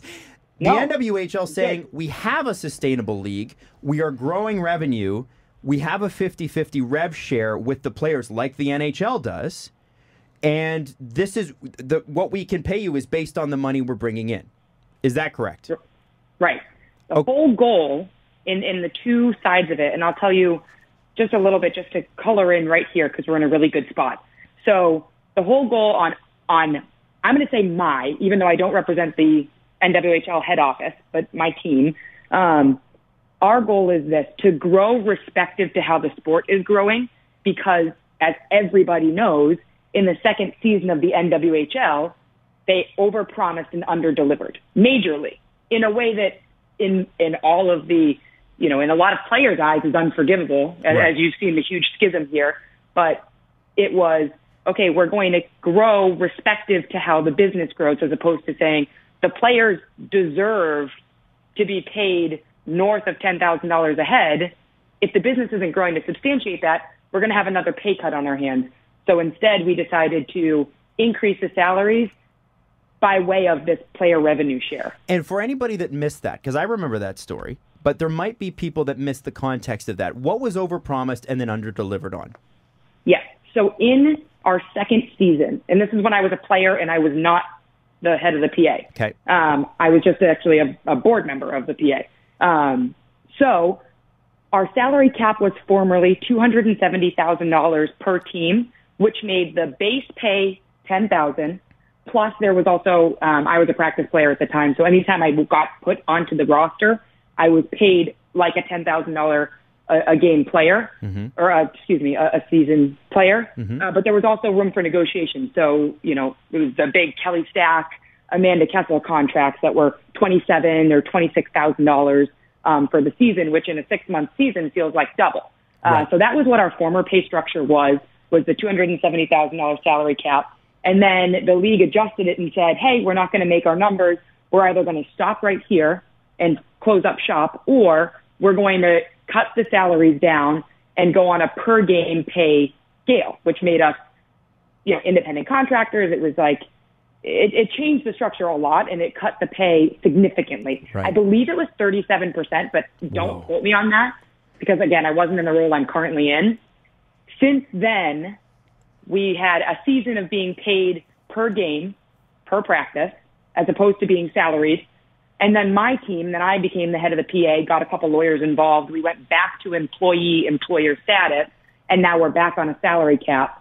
It was $100,000 last year. Now it's $150,000 per team plus the revenue share. Sorry if that was too much info. No, that's, compared to the NHL salary cap structure, that's actually quite nice and clean to understand. That's been the problem with the NHL. Is like, I don't even know what the hell this thing does anymore. You haven't mentioned the word escrow yet. Yeah, come on. It's great. Big fan of that. So, the for the game, they're holding out because they don't think there's been a sustainable financial model out there. Why was it important for you to, I don't know, I guess for lack of a better term, stick around with the NWHL and try to figure this out rather than, I guess, siding with them and doing something else? Sticking with the holdout. Right. It's a great question. I mean, I always get asked this, like, why wasn't I part of that? Honestly, part of it is I wasn't even spoken to about it. It was a big thing that my lawyers and I were negotiating this contract. We were so excited. The CWHL, unfortunately, which broke my heart because I'm a former CWHL person, the CWHL folded, and it left a huge gap. So our board got in touch. They started trying to put teams in Canada and expand to absorb the hit for those players. And in this whole, what I would call state of turmoil, I was in regular communication with the NWHLPA, and it unfortunately got to the point where we scheduled a call with our internal team or that league's head office internal team, as well as some of the investors, some of the people that are putting their hard-earned dollars on the line, and it kind of became a witch hunt as opposed to a collaborative conversation. And that's when I realized that the tide was turning, and they weren't interested in playing with us, but more poking holes in what the NWHL was doing. And it became hard for me to rationalize stopping the progress of women's hockey since I see it on the internal side. You know, I'm part of deals. I'm part of conversations with the board. I'm part of conversations with the commissioner. I see what's happening. So when it kind of turns the tide of, well, this league doesn't work because we don't think it's sustainable, it wasn't a conversation of this is what the goal of sustainability looks like, or this is where we want the money to come from, or this is what we want. It was more close the door, you're not sustainable, end of discussion, and not so much a business conversation. So to me, I just felt like I was going to stay where our lawyers negotiated a really solid contract, and I believed, and I do, I know because I see it on the internal side, but that the deals are coming in, the business is working and growing, and it's not necessarily a smoke and mirrors. It's just hard to communicate private businesses' dollars and cents to an amalgamation of all of the employees. You know, it's not so easy then to just say, open your books and I'm going to play for you, because it's a private business. So it's hard. And I don't know if that answered the question. Well, it's interesting because, you know, that's been the problem, and that's what caused so much of an uproar for me personally when I said it on the last episode. I said I'm unclear on exactly what the For the Game movement, not what they want. I know what they want in abstract. Well, because they said it. Yeah, but... and any person who's in any business wants the business to be successful and sustainable. I think that's a fair point. What I'm not clear on is what their expectations on the specifics are. And I'm just wondering if you might be able to shed a little bit of light. Have you had any conversations with them, maybe about even amalgamating, but have you had any conversations with them about what exactly it is that they're looking for? In a perfect world, what is the end game here? Yeah, I've only spoken to trusted resources that work with them. There has been a pretty firm line, and we're just not willing to communicate, which is, if the stance is that firm, I understand what they're trying to do, right? In like, hey, we're just not talking to you. We're going to do it on our own. So what I've heard is that the goal is to kind of formulate this PLL circus model type, very light investments like, hey, Steve, you know, we're going to come to your barn for a weekend. These are all the resources we need for the weekend. And your investment is light. It's a one-time investment. It's very clean. And then you move away from it and you go to the next place. Mm-hmm. So, you know, then you might call somebody else. Hey, Anya, this is what we're going to do at your barn. Here's what we need. This is what we're doing. And it kind of followed that PLL model of circus touring with the sport. Right. By circus, you don't mean disorganized, like in the No. Exhibition. Literal. Yeah, it's an actual tour. Yeah. Sorry, yes. I don't mean it in any negative way, but that's what I've heard the goal is. I don't necessarily know. Again, I'm not speaking to anybody directly. I'm more speaking to people that are speaking to people. Okay. So it's interesting. It's all a very interesting effect of, you know, then it kind of poses the question of what does sustainability look like? Is that a sustainable lifestyle? How long can a woman live like that? Is that professional? I mean, it just raises so many other questions. Is that what they believe is a sustainable model, though? Is that what or is that just for this season? Like, is that? I'm not certain. I heard, again, I'm only saying I heard, but I heard that's the goal. The goal. Okay. With player payout tiers, right? Like right now they're not getting paid. They're taking a gap and they're not getting paid. They're paying dues to be a part of the PWHPA. But I've heard that the goal is base tier players make this, second tier players make this, and third tier players make this. And it's 3 clean boxes. Mm-hmm. Again, I'm not speaking with any business leaders of that team. I wish I was, but I just don't know. So I'm kind of in that same guessing game with you guys on what their goal and their strategy looks like. So you're a little bit unclear as well. Mm-hmm. Okay. Right. Well, Okay. okay. Because I'm just making sure we're not alone. yeah. Because you honestly, in our position, you just feel like an idiot, right? Like you're like, what am I not getting about this? And I definitely know that there's people out there who think I am an idiot. But you're sitting across from me. Yeah. Right. But Anya, I think the part that stood out to me about what you just said more than what they're doing is the communication. And you said firm, they are not talking to you. And it's one thing to not talk to the NWHL. In a vacuum, you can understand that, right? Like it's the league. I get that. But you are not the league. So why won't they talk to you? I think that there's a general mistrust in all things that start with NWHL, regardless of what side you sit on. I mean, I would be happy to blow up any organization harming the players that I represent, whether it doesn't matter who it is, right? Mm-hmm. But I think where the mistrust comes is the second I say I'm the PA executive director of the NWHLPA.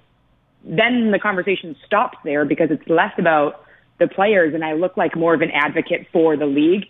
I'm only advocating for our players, our women's professional hockey players, to get paid what they deserve, which they're not yet, but we're working on it, to get paid what they deserve, to get treated with the right benefits, and to ensure that we're building them a sustainable income moving forward. Because if you look at the numbers of the WNBA in a vacuum, right? You have the average player lasting 3.5 years, and the average salary being about $60,000-$70,000. In 3.5 years for $60,000-$70,000 to then say, welcome to the world, get a job, it becomes really hard. And that's where we're not, in my opinion, yet at a point where we're finding the right happy medium. Because if you're telling my wife, who's a recruiter, who's, plays in the NWHL, hey, Madison, quit your job. We're going to give you $20,000 to be a professional hockey player, and you're going to tour the U.S., it's just hard to rationalize that to be sustainable, or that income is going to last her 6 years, 2 years being a professional hockey player. I don't know the answer, but right now, with the income that I see women's hockey generating, it's very hard without saying, hey, parent company, give me a handout to pay these players more. It's very hard to say, let's give them all $50,000, or even that 50 is enough. I don't even think it is. Oh, well, no, it's not. And that's the thing is that these are, I think we can all agree that the actual wage that people should be paid based on their skills in this case is far above what the figure that you just mentioned. But the question comes down to an organization with sales ties and revenue to support that. It has to go for years. Whether or not the play, just based on business, you form relationships, right?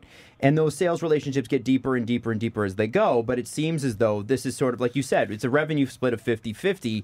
That's the revenue that's here right now, right?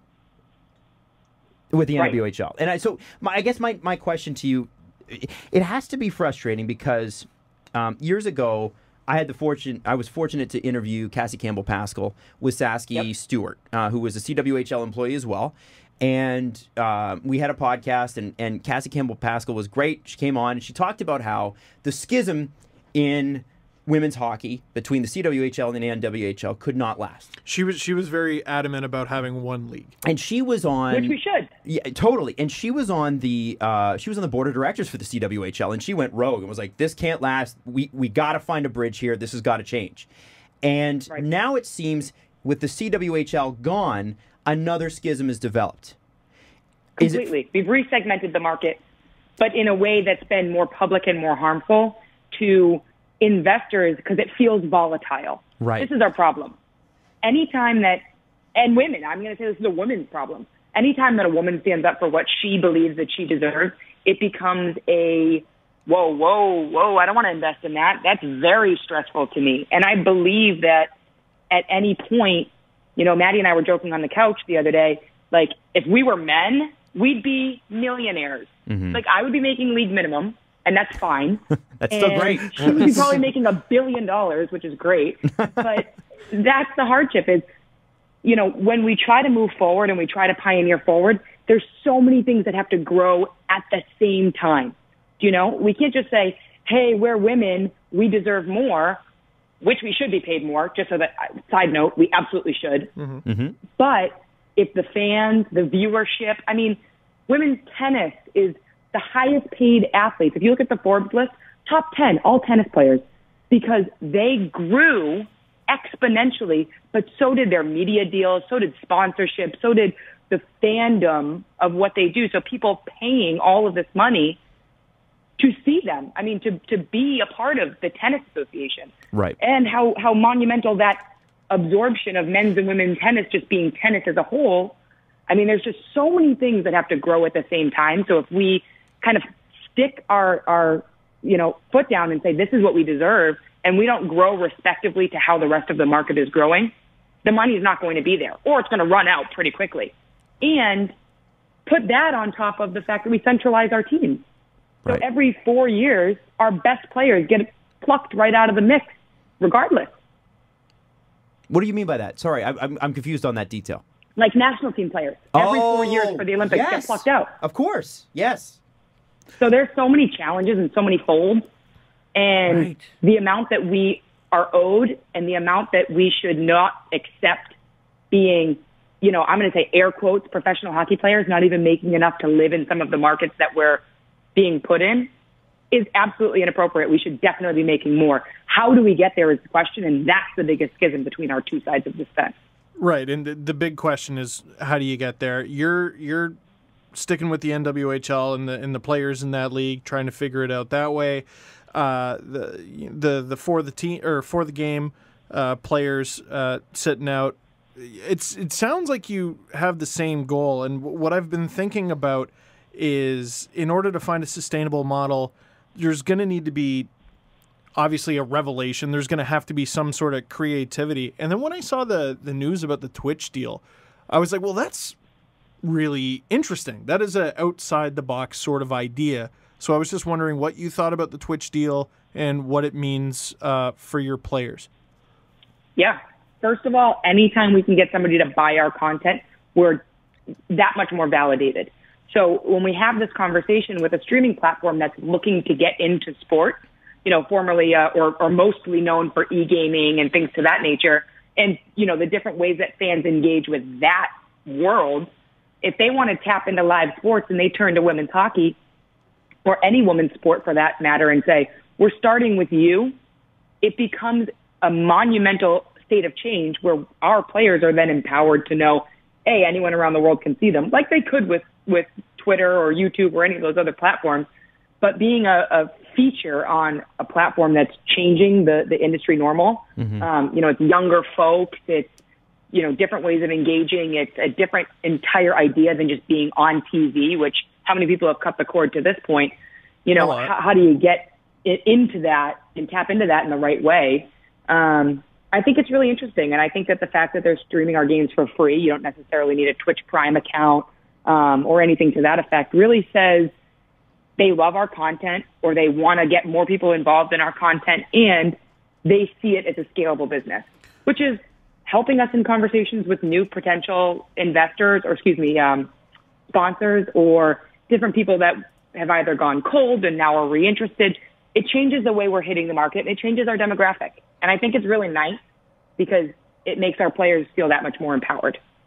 It's definitely cool, and it's going to make the games easier to watch. I was just wondering if the league the deal, does it benefit the players financially in any significance? And also, will the players be able to enjoy the same benefits that other Twitch streamers get? So, like, for example, I can have, a bunch of Twitch bits. And if I'm watching an NWHL game and I feel like just throwing, $50 worth of bits at the league or at the team because I'm enjoying the game, I can do that. Like, would the league be able to collect that and would the players be able to benefit from it? Yeah, there's a lot of accessibility well, first point of the question, yes, the players are getting 50% of the broadcast amount. So the way the breakout goes is, say your podcast gives us $100,000, gives the league $100,000, just for round numbers. It gets divided in half. The league gets 50%, and the players get 50%. So that 50% breaks out to all of the teams equally. So 10, 10, 10, 10, and 10. If I own 10% of our salary cap, I get 10% of the Riveters' $10,000. Okay. So that's how the players are paid, just basically. Then Twitch is paying for they're doing all the installation, all the filming, all the streaming. That's all on them. That was their part of the deal. For us, if you want to put all the different emotes, the different pieces to it, that's all stuff that we're working out with the Twitch team to see how that works. You know, it's new to us. It's new to me. I've never utilized the Twitch capabilities before, but it's all things that we're going to work through and have hammered down by the midpoint of the season. I know bit and emotes are the words that I keep hearing from the Twitch community, which I love. Yeah. I just haven't fully wrapped my hands around the capabilities of it yet, but I believe that we will have accessibility to all of that. And then if any dollars come in from that functionality, we'll get half. Excellent. That's awesome. Great. That was something I was really curious about. And to get back to something you just mentioned, Twitch is covering the broadcast themselves, so they're going to be I guess providing the equipment. They're going to be employing the camera ops, et cetera, et cetera. Let's go 80% sure on that. Okay. I have our main operation, or our head of operations for the league head office just got married and was on his honeymoon. But to what I understand of the deal, that is all correct. Okay, that's interesting, because what I've said in the past, at least with the CWHL, and they did eventually do this, I was like, why not just, stick up a camera and just throw it on YouTube to stream? And everyone I spoke to was like, well, easier said than done, right? It's not quite as simple as that. So for Twitch to be covering all that, that's really interesting. I want to see what sort of production value they have. Yeah, we had the same robust production when it came to the Twitter game of the month, or the Twitter game of the week. We had, to the point where I was like, I used to get on and do broadcasting when I didn't dress for the game. And they were like, whoa, no, you need this, you need that, you need to be plugged in, you need to have this mic, that. I'm like, all right, I can't do all that. I don't know anything about any of this, so I'm out. But yeah, so it's been a lot more in, like, I would say last year was really robust in terms of what our broadcasts look like. I know that the streams aren't always perfect, but I'm excited to see what the Twitch stream looks like. I think it's going to be a lot more accessible. Interesting. Okay. Anya, from your perspective, and it seems like you're very positive and excited about this deal, which is cool. If the next 6 months could go perfectly in your mind, okay, so people come together, we get the best players on the ice, that sort of thing, right? What does that look like to you in 6 months? So let's say 6 months from now, things aren't not necessarily perfect or patched up, but we have found common ground and everybody's agreed on one league. How does that look to you, and what do you think it's going to take to get it done? In my opinion, to work together for one league, really, it would just have to take a sit-down meeting. I think that once we air our grievances as a unity, as a community, unity, that was a weird word to use, as a community, and say, hey, this is what we distrust, this is what we like, this is what we don't like, let's build something together, this is what we want, this is our goal, this is our crazy want list, whenever we can start having these conversations, we're going to be that much more powerful. Yeah. Like, I think it starts there. I don't know. I think it starts there because a lot of the questions, like, we haven't gotten a formal ask list from anybody, and where it's hard for me, not the league head office, I don't even care, more me, I don't know what to ask for, Mm-hmm. Like, what do you ask for when people just say, I don't want what you have? Okay, well, what do you want? No comment doesn't get me closer to that. So right. A lot of it is guessing on my end. I'm like, what would I love? I would love investment plans. I would love this, so that I'm out there sourcing different companies to start working with to give us financial advisors. And how do I know if that's going to move the needle? What if I get that all buttoned up for 2020, 2021 season and people are like, no one cares about that. Right. I just did a whole year's worth of work on nothing. Well, yeah, and that's so and I guess my follow-up to that is it frustrating that a players' association formed and didn't include all the players? Because you just said you weren't called. Yeah, I think it is really frustrating, and it's also frustrating because, and I'm not, it's on both sides of the fence. Sure. Whether it's media, fans, leadership, whomever, there's so much misinformation in the world of women's sports, and especially women's hockey, because there's so much unknown.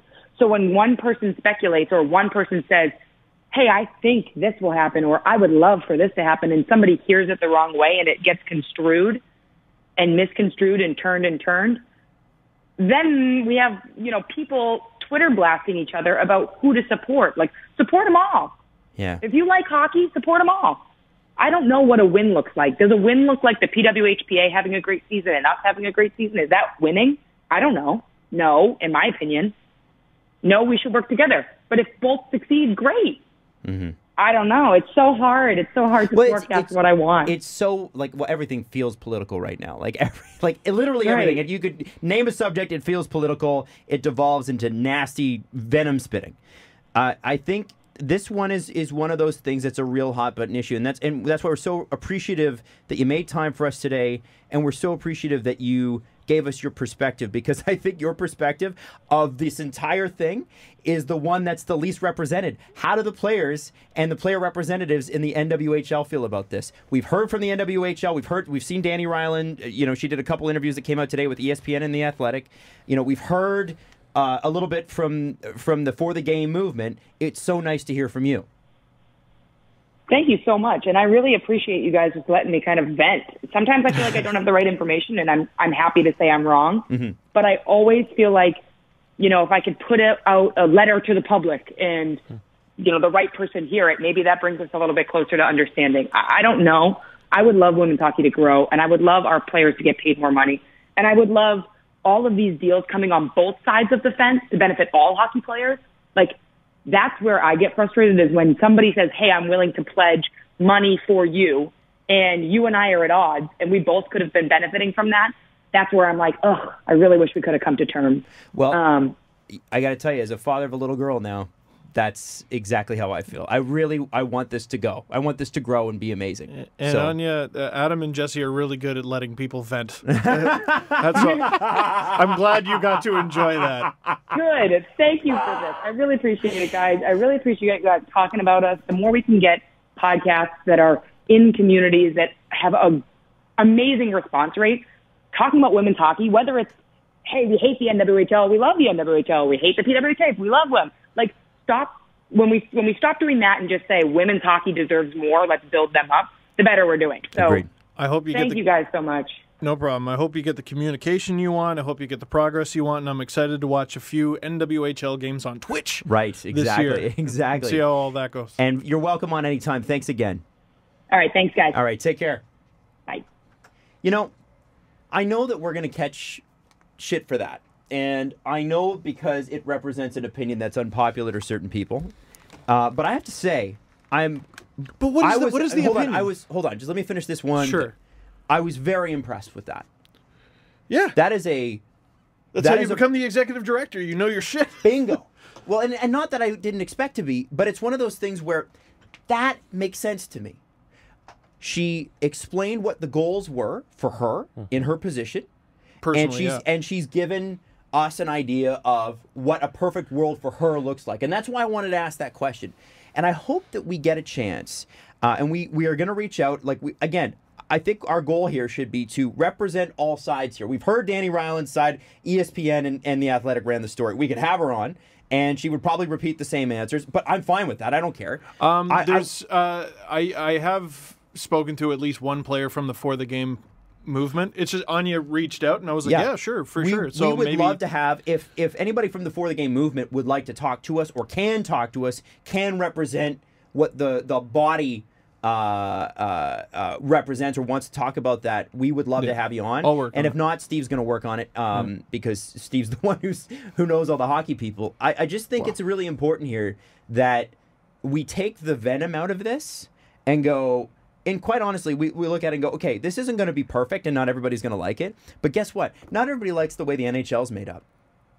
But and here's we're talking about a league that was formed by a former player who was inspired by watching Canada and the United States in the 2014 Olympics. Like, that was why the NWHL was formed. And you can love Danny Ryland, you can hate Danny Ryland, but that's why it was formed. This is a league formed by a woman. Well, and it's not like this show has been notoriously pro Danny Ryland. No, like we in haven't. the past. We haven't. So many of the stuff, dare I say, stunts she's pulled in the past. We've been like, what the hell is she doing? What is she nuts? We've been talking about this, like, I remember we had Kate Samini on, Yes. and that was a lifetime ago for her, because now she's like covering just general news and not doing that anymore. It's a little absurd that there's any negative reaction and information and perception about any of this, because everybody should just collectively just be coming together to grow women's hockey. Right. Like, why are you reacting negatively to any of the news? That seems to be the goal, though. But Yeah. they're not doing that. know It what sounds I like mean? no conversations are being had between the two sides. That's got to be the frustrating part. And that's what I was trying to say last episode is, why are you not talking? And I think it's Right. because the hope is this league goes away and the NHL is forced, their hand is forced. I think that's the goal.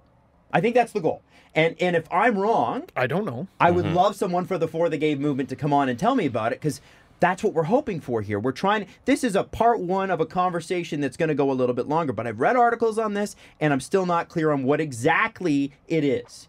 Yeah, and you're not ill-informed on this. It's sometimes you read the course material and you're still a little I don't get it. foggy about it.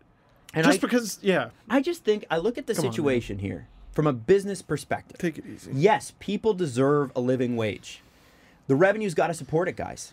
And if you think that the NHL and the owners, the cheapest owners in the world, those guys got to be rich because they're cheap.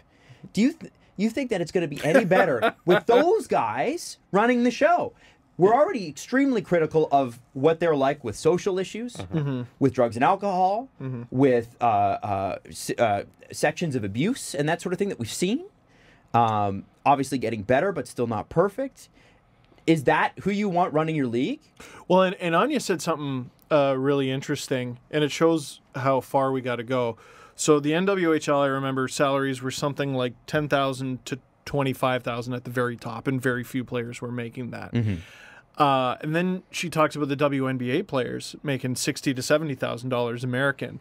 And when she said that, I went, "Oh, well, hey, that's pretty good." But then she immediately continues and goes, "Well, you can't play for 3 years at that amount of money, and then welcome to the world." You trained your whole damn life. Right. You're you 100% graduate right. university, and then after university, you spend 3 years making $60,000, and then it's just And then that's now, it. So- now and they're- go get another job. Yeah. It's like, no. So they're doing it financially at least 3 times as well. Probably more, Right. and it's still not good enough. You know what I mean? Or Right. it's still not Where it needs to be. ideal. Yeah. Yeah. So There's a lot here. There's a man. lot to work through here. The point is that I don't know if the NHL would be the perfect picture that everybody thinks it would be. And in fact, I know it won't be, because the NHL is not perfect. And nothing is perfect. No. That's So- ridiculous that you would ever expect any league of But any is it stature better? to Or run anything perfect. ever. Yeah. But is it better? And you know what? The For the Game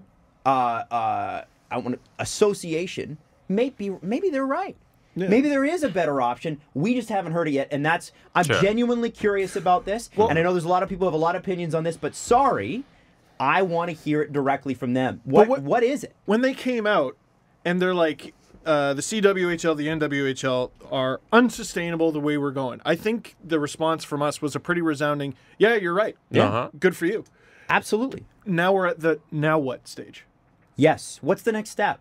Yeah, and we've been asking that for months now. And these things take time. I don't think anyone's wrong. No, there's no bad and good guy on this. No, Or at least I'm not with just- the players. I just want to know what's next. Yeah. What is the next step? And we Fair. haven't really got a concrete answer there yet. We will. I just don't like the idea of two sides fighting against each other if the greater goal is just growing women's hockey. You know what? And I'll be And that it seems like if you're not willing to have conversations, that's what you're Yeah, doing. Not even necessarily right. fighting. And that's just, the thing, yeah, is that there not hasn't been talking. the allowance Right. of conversation. Yeah. It's like we talk about this, Online and I as got to well. tell you, we talk about this stuff, and I get people saying, "How could you even ask the question?" What do you mean? How can I even ask the question? Easily That's with my your mouth. job. I am not an expert, guys. I'm a host, and I ask questions that I don't understand the answers to. And sometimes I ask questions that I do understand the answers to, but I know my audience might not. That's my job. You tell me. And I get frustrated that we are shutting down conversation in the name of, I picked a side, you picked a side, and there can be no in-between. Well, guess what? Eventually, with these two sides, there's going to have to be an in-between. Decisions are going to have to be made. There's going to have to be something. And the one thing I want to ask, and I want to ask the For the Game movement about this, and I asked Anya about it. I found it interesting when they did do this, that they picked, they had, obviously they have the body of players that they picked, but they don't represent everyone.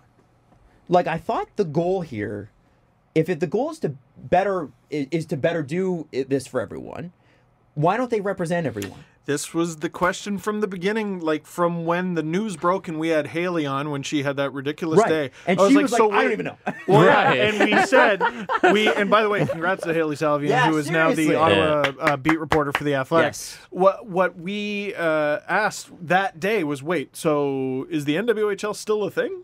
And the answer was, I don't know, I think so. Because some players... we were like, what?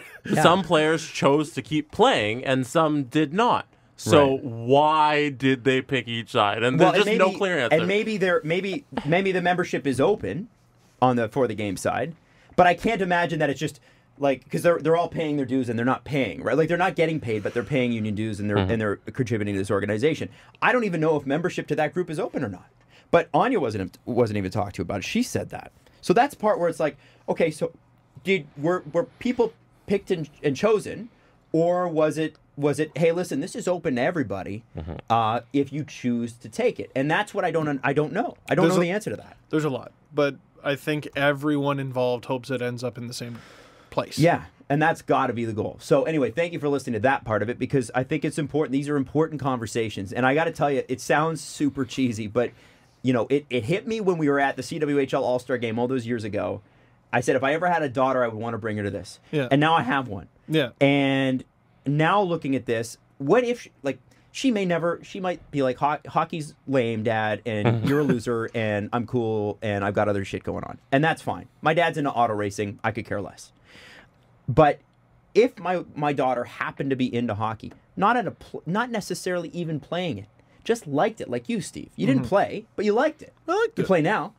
I'm really good, too. I want to be able to know. I want her to know that there's a professional league that she can watch with players that she can directly feel like she's represented by. Right. Whether or not she ever becomes one of them. And I think that's really important. Because I knew what it was like as a young man, or as a boy, to love Doug Gilmour. Yeah. And I could be Doug Gilmour if I was going to accept I didn't have any of the talent. I think it's important that little to have pitch in the giddy up. Right, exactly. Yep. I think it's important to have that representation. We talk a lot about representation. Yes. This is legitimate stuff. This is really important. And you thought that before you had a daughter, and there's plenty of record of it. And well, I'm not even trying to. I'm not trying to justify it. I'm trying to tell you where I'm coming from, and this is why it's personally why I find it so interesting. Well, in the tech geek in me is the Twitch thing's cool. I can't get past it. It's really really neat. And I don't think people understand if everything she was saying was right, because she seemed a little foggy on some of the details. If Twitch is actually putting their financial might sounds like and they're doing the broadcast. infrastructure behind cool. it, Yeah. the actual they're going to have, I don't know, floor directors and their own camera people, and it's their problem to look after the stream. Are they going to have hosts? Yeah. Are they going to you be? have to think, right? Well, I don't know. They don't have to. Interesting development in this is an adjunct to what you're saying. So just bear with me on this. DAZN, right? Yeah. Or DAZN, as everybody calls it. That is it. apparently owned by a Russian guy, Russian oligarch, who has piles of money. Of course. And this is just something that he wants to do on the side. So he started with, and I heard this from somebody on the phone the other day, that he started with Korean soccer and has worked his way up and bought like tier 2 British football. Yeah, and all he's doing is just buying rights, and he's slowly working his way up the chain of professional sports, and he's getting to the top. Like he got EPL. He has NFL. It was a joke a few years ago. I remember, because remember the thing didn't friggin' work. Yeah. So the media landscape is changing, and Amazon's probably looking at that and going, well, we need to start sports as well. Yeah, you need to stop. I think some people are looking at it like, oh, Twitch. It's where all the gaming dorks hang out. Dude, it's owned by Amazon. It's a broadcasting platform. Period. It's enormous. It's a big deal. I don't know. I'm fascinated to see how it goes.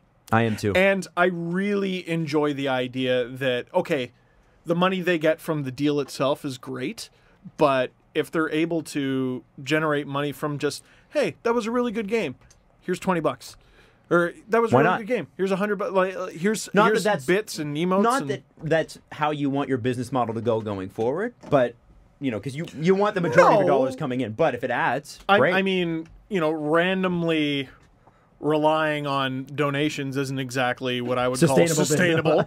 But if it's an option, why the hell not take advantage of that option? I think it's really neat. Yeah.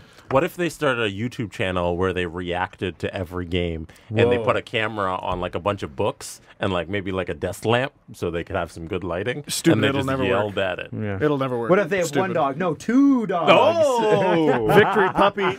But the second dog wasn't their decision. At all. It's like, Kind of got forced upon them. And let's be honest, the first dog also, and both birds. Oh yeah, you have 2 and the birds. kitchen renovation, and most things in my life. And the paint on the wall. And literally... you came home one day. I came home from the Bradford book signing, and there was paint on the wall, and I'm like, I guess we're painting. You ought to be grateful. I know! Because it's nice not to have to make those choices. I am the one You in know our what? house. It really is. I am the one in our house. So my mom obviously hosts a show with a lot of interior design. What? I've spent a lot of time around interior design. The Alanis Morissette Show. That's right. On CTV. Yeah. For kids who can't read good. Or Alanis, as it's known.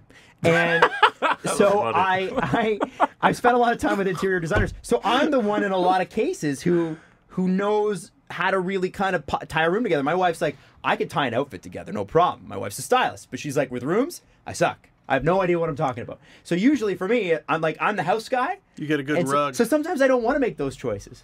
Because then I got to be like, well, do you like this? Or do you like this? Or do you like this? Or do you like this? See, whereas SL, I have to say, I respect her approach. Mrs. Dangle's approach is great. Because she's like, this is what it is. Oh, just complete aggression. This is what it be. Absolutely. Just stubborn Scottish aggression. I love it. I love it. It's great. It's great because like sometimes I'll go back at her. Like, what? No, why are you doing this? And she'll be like, well, all right, what do you want to do? And then I go, ugh, now I got to think. Yeah, right? Sometimes it's great not to think. And then we just go with whatever she How wants. are the cabinets? Did they get fixed? Dude, they're awesome, yeah. Yeah, that kitchen looks great. I just want to say. It's a great kitchen. You guys got to come by and check it out. Maybe we can have a meeting or a barbecue or whatever. One or the other. Could we do both? Nope. No, Nope. not possible. No. That's Cannot separate nights. do what? Okay, Those two all right. things don't All right. coincide. Let's do the press conference. Well, let's do the trivia. The trivia conference. Do you guys got pens? You guys got papers? I got a phone. I can Does that find work? paper. No, we need... we never know what random crap is here. I could have used my I don't know. cookie wrapper You got thing. a pen? I do not. I do not come prepared at all. The champion does not need to come prepared. I got a pen. I got a pen Champion Adam's is got the a pen. champion. Steve's got a pen.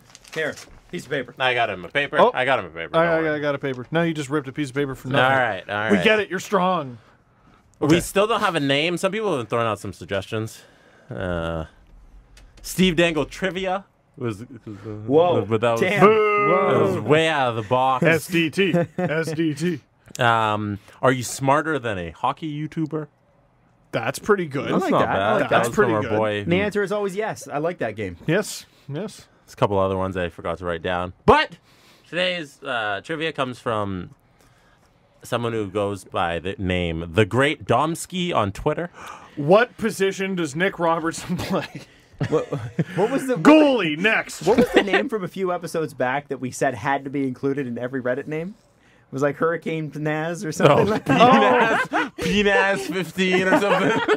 It was something wacky. Sorry. I listened to that episode the other day. I'm like, wow, that was actually really funny. I don't remember talking about that. Thank God. I think the show was getting a little too highbrow for a second. Right, Right, exactly. right, Of right, course. Of course. Okay, so what we're are we going with Leafs trivia. All right, Leafs because trivia. it seems like you guys are both good at that.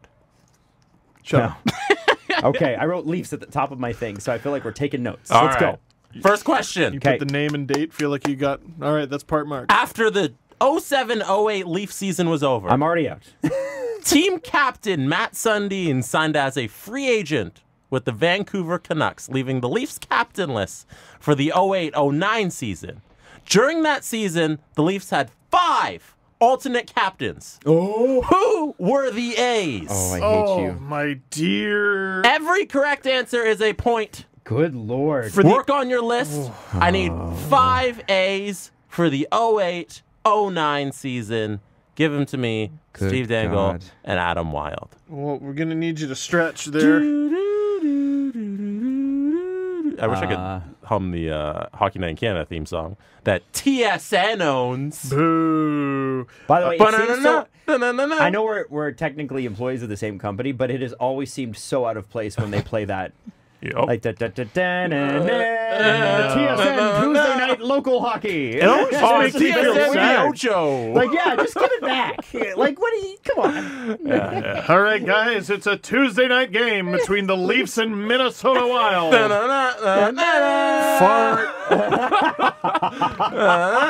Fart, give me Ray Ferraro and shut up. Go to the show in the snow. Go to the show. All right, you guys got the 5? No, I two. very don't. All right, Two might be it. I'm not gonna lie, but five guys. 08-09. Think back. It's the Oh my season God. that Sundin left. Matt Sundin. I think the answers are very depressing. yeah. They Oh, are. well, yeah. It's Leafs history. Of course it's depressing. What else would it be?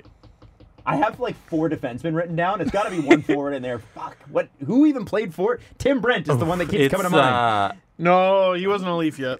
Not it. Whoa, this is pre-Tim Brent. I think it was what pre- a depressing world. Friggin', it was dark. Also, the regular season standings. I think it's 4-1 Steven. Yeah. Yeah, it's 4-1 4? Steve. Oh, shit, I'm going to blow this lead. Yeah, it's 4-1 Steve. I have 5. Adam's 1-4. I have 5 really depressing answers. For the 08-09 season? Oh, who are the 5 A's? Man. See, okay, you know how the Leafs finished last 15-16, but the season before was actually the more painful one? To me, that's how I remember 08-09. 08-09 was bad. Although, Oh, yeah. 9-10, they didn't even have a first-round pick. It was All right. so shit. I just have 4 names written down. I'm not even. All gonna right, go for one 5. more, Adam. Put one down. It's from that era. You might get it right. I sort went of with want all to change one of my defensemen because I answers. cannot remember who played forward for them back That's then. all right. All right, here we go. All right. Read a name, Steve, and then if you got it, Adam, you'll check it off. Actually, you just read a name and we'll see if we got it. All right, cool. Let me pull up the list. 1, Brad May. Wow. Nope, don't have nope. him. 2, Dominic Moore. Oh my God, Dominic no. Moore the first time. No, That's don't when he have played him. really well. Too. He's very 3, good. Jamal Mayers. I have Jamal Mayers. Steve's going. I do not have Jamal Mayers. 4, Nikolai Antropov. Oh, He was still Wow. on the team. Jesus. I think, and then he got traded to like New York for. Oh, there's the great Domsky put down 6 names here, Okay. Well, Oh, we'll go okay, with but six he then. wrote 5 alternate. Okay, guys. So well. I guess there's 6. That's still bad. I was gonna write Nick Antropov. Nick Antropov, Pavel Kubina. Yes. You guys got him? I scratched him out. I scratched him out. It's 1-1. It's 1-1. One more name. Shit! I scratched him out. Final name, Tomas Cabrera. Okay, I had Yes! Thomas Cabrera. All right, so you guys tied on the first question. Damn. Well done. Through, baby. Through, baby. I thought Cabrera done. was gone by then. No. I mean, not Cabrera. I had. Kubina. Who did you have? Oh yeah, sorry. Oh, yeah, give us My the answers were Matt Stajan, Ooh, good guess. Jamal Mayers. I had Pavel Kubina, scratched him out, and put Garnet Exelby, Wayne Primo could have made that list too. Thomas Cabrera, and I couldn't even remember if he was on the team this season, Jason Blake. So Oh, I who are had yours? Ian White, Caberlet, Hal Gill, Kubina, and Komisarek, just because I had no idea. Hal Gill. Because he was an That's a assistant. good list, yeah. And he was traded to the Penguins that year And and won the cup. fucking cup. Yes. Unbelievable. Damn. All right. Second question. Expressing his feelings. Thank you for this little intro, the great Domsky. Expressing his feelings of being uncomfortable in the environment of the Toronto Maple Leafs, Christopher Stieg requested a trade and was sent to the Philadelphia Flyers in 2011 for a first and third round pick in the 2011 draft. Which, Yes. relatively speaking, was a pretty good return. It was a really good return. Who came back? For Christopher Stieg. As in, like, who was drafted with those picks? Who were drafted in the 2011 draft. First round Steve pick should know this. and third round pick of the Leafs. 2011 first and third round picks that came back for the Christopher Stieg trade. These two guys did have a cup of tea, a cup of joe with the Leafs. Oh, they both played with the Leafs. Yeah, Oh, yeah, okay. they got some So games in there, so I know that's some one. help. I'll tell you how much they played. Steve, don't point at me. I can't give you any hints. I think I know who. I think I'm. Hang on. So the guy who was drafted in the first round with the pick, he played 9 games in 14-15, and then 3 games I'm in pretty 15-16. confident. I'm pretty confident I got it. He was 25th overall. Yeah, I'm almost positive. That's not about this. good. I'm pretty sure. Pretty sure. The next guy should be the guy you get. Third round pick, played for a while. Okay. I don't even want to say how many. Pretty games sure. it is. Pretty sure I got it. All right. Steven, who are your 2 guys? My first round pick. Adam, say it with me. 3, 2, 1. Stuart Percy. Yeah! Correct. go. Ding, ding, ding. Holy shit! Nice, guys. I'm still in this. Yeah, it's a still shot. tied. It's still tied. All right. All right. Who's By the the third way- round pick? I went to a game once, and Stuart Percy. I went to one of the 9 games he played in 14-15. No way. It was against the Devils, and my ex-girlfriend, my girlfriend at the time, was like, "Wow, who is that? He's hot." I'm like, "Well, that's their young upstart defenseman. So we're hoping that he's going to be really good one day." He was a guy who, when Dubas joined the organization or had already been there a few months, was like, we did not treat him properly. Yeah, we didn't do right Oh, by wow. him. Yeah, so he's a great example. People like laugh at his name, and I'm not saying this. Maybe I am being biased because we were always cool. Yeah. But I just that was an example of a player being developed poorly, and not necessarily the player sucks. And the Leafs were famous for that. yes, And number 3. Third round pick, 2011 came. They used to draft from the Christopher Stieg trade. I'm gonna go with winger selected from the Sudbury Wolves, Josh Levo. Adam Wild. I was going to go with Connor Brown, but I think that's too late. No, he was later. like a 6th or 7th. Josh Levo it is. Yes! Well done, Steven. There Well we done. go. All right, Boom, all right. boom. So- I initially had Victor Louvre written down, and then I was like, no, it Oh. can't be Victor Louvre. So you have 3. Interesting. Adam has 3 points. Steve has 4 points. I'm We'll still move in on this. to our next question. God damn. Incarnate Exelby. Is a guy. 2005 offseason. Oh dear. The Leafs signed a high-profile free agent to a 1-year contract. Who was it? Well, they signed several. So I'm going to write down. You get one guess. So this He's a forward. Yeah. This Signed was a 1-year deal. Yeah, I know this. 2005 before the offseason. lockout, or like 2005 during the offseason. lockout, basically. Sure. Yeah. Heading into it. Yes. No, 04, 05. 05 is when the Oh, lockout right. was Yeah, solved. this- So It was coming 05, out. 06. Coming Yeah, out. coming Sorry, out. sorry, Yes, sorry. yes, yes. Yeah, I know exactly who this is. I got it. I got it too. Steve, reveal. Do you guys want to say it on 3? 3? Or 1, 2, 3. Eric Lindros. Lindros. Well done. Yeah. I also had Jason Allison, I believe, who also signed a 1-year deal. Yes. One of my favorite things ever. He signed a $1.5 million contract with a $1 million bonus. Interesting. What happened? The $1 million bonus was for if he played in 64 games. What happened in Game 63? He got in a fight and broke his hand. Did he get the bonus? No. All right. Final question. I don't know if that's even true. I just say it all the time. Each correct answer will be a point. Oh, God. Multiple choice. In 2002, the Leafs made it to the Eastern Conference Finals. Correct. Name the 3 teams they played on their way to the finals. So the first round, second round, and the finals, who they lost to. Give me those- 2003? 2002. 2002. Give me those. Give me those 3 last teams. year with the Leafs. Uh, I know the third round. That's easy. Who they play in the second? Who they play in the first? got it, Hang on. I think. Man, it's been a long time. It has. It's been a minute. Because like they made it in '99 too, and I don't think I could tell you. Well, it was Philly in the first round in '99. It was Philly, and I remember that series because Philadelphia outscored Toronto in total goals over the course of that series, and Toronto still won. Because Oh, Curtis wow. Joseph stood on his head. And then they lost to Buffalo in the third round because Hasek was just on a fucking heater. Yeah, I remember they lost to Buffalo, and that was the year that was the Brett Hull toe in the crease year. Yes. Yeah, Yes, that could have okay. been against the Leafs. Imagine that. You want to talk about heartbreak? Brett Hall in the crease, robbing the Leafs of a cup? Whew. Okay, so I'm really struggling here because it's been a long time. So give me a second, stretch, because I got to think here. Talk about something else. Okay. The day Brett Hull scored the toe in the crease goal, Okay. I was a kid, so I was 11. I had to go to bed. Wasn't allowed to stay up to watch it because it went to overtime, right? Yeah. And that was also the day I caught my first fish. What? You've been fishing? I'd never been to a cottage before, and my dad brought me up to his work buddy's cottage, and I just fished off the dock, and we just caught like this big, like little sunfish, size of like a burger. Yeah, and I just kept throwing them. Have back. you been fishing since? Yeah, it's boring. I never catch anything. I got it. Adam's got it. Yeah, I got it. All right. First round. No, let's start backwards. Who'd they lose to in the conference finals, 2002? 3-2-1, New Jersey. Carolina Hurricanes. Oh, the fucking idiot! Oh my god! Oh my god! Yes! What just happened? I'm so stupid! Oh my god. The Jeff O'Neill fuck off. Yeah, sorry. I'm so sad.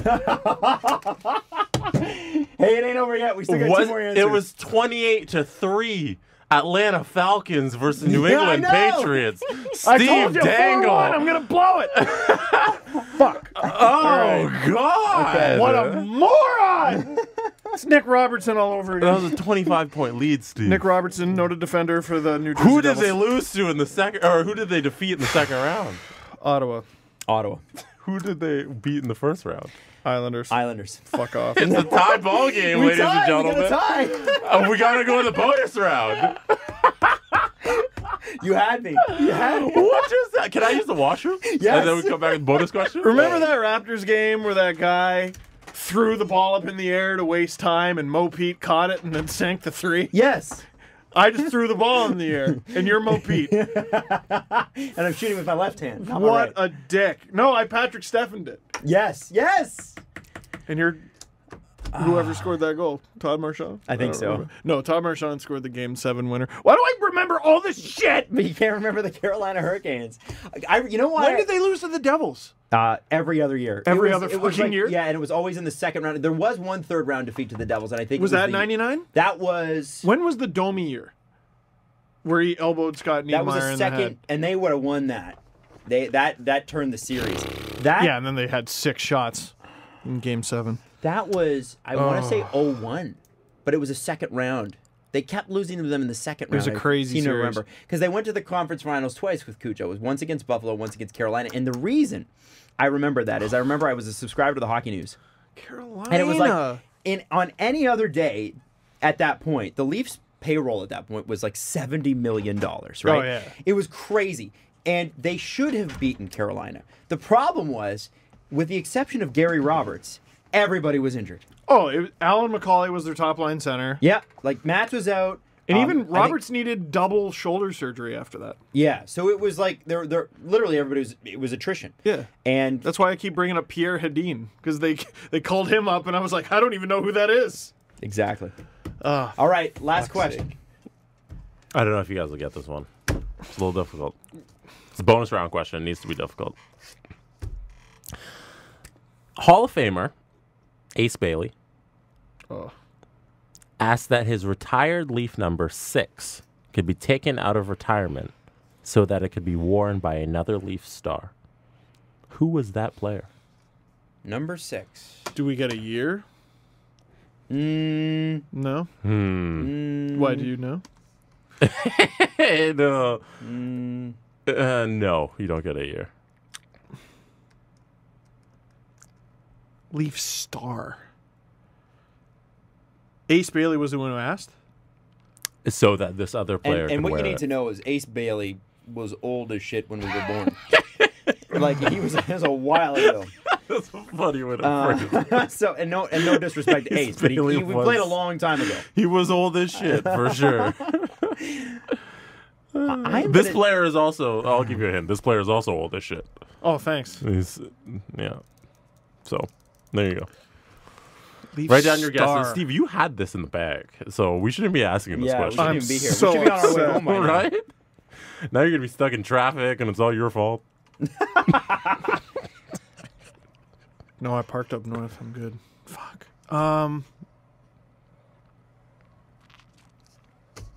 Dude, I don't know. Oh, fuck. Adam knows. I don't know if I do. I'm going to choke. I don't know. I don't like. This is really tough. Yeah, And it it's a hard depends on question. the year, man. It depends on the year. Because it's not been in our lifetime. There's not been a number 6 of consequence on the Leafs. So, my instant thought. Star? Star, yeah. I don't like the way you said that. Fuck. I don't know. I'll just write down any old name. Number 6 is the defense number for sure. You really usually see defensemen wearing that.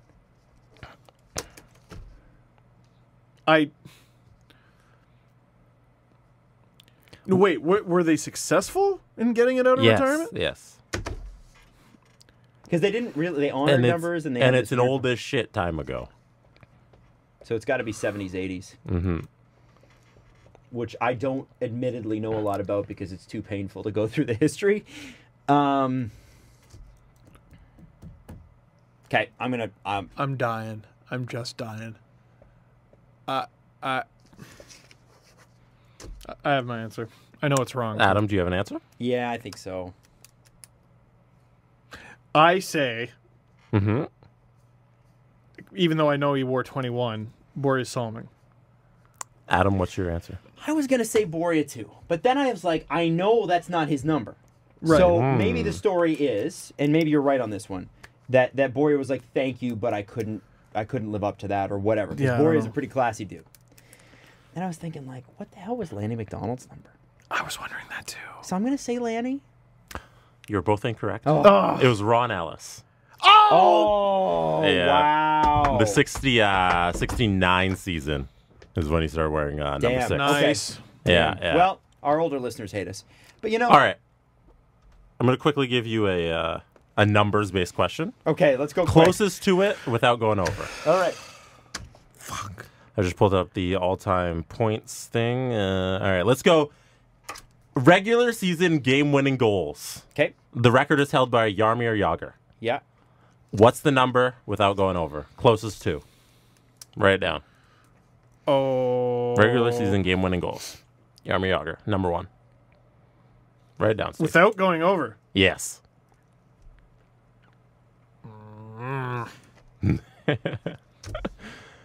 Hold up your numbers. Adams is 69. Steve's is 80. The correct answer is 135. Oh, wow. Oh, Steve pulls it out in the No, end. he doesn't. That should be a Somehow, tie. some way. Well done. That should be a tie. Listen.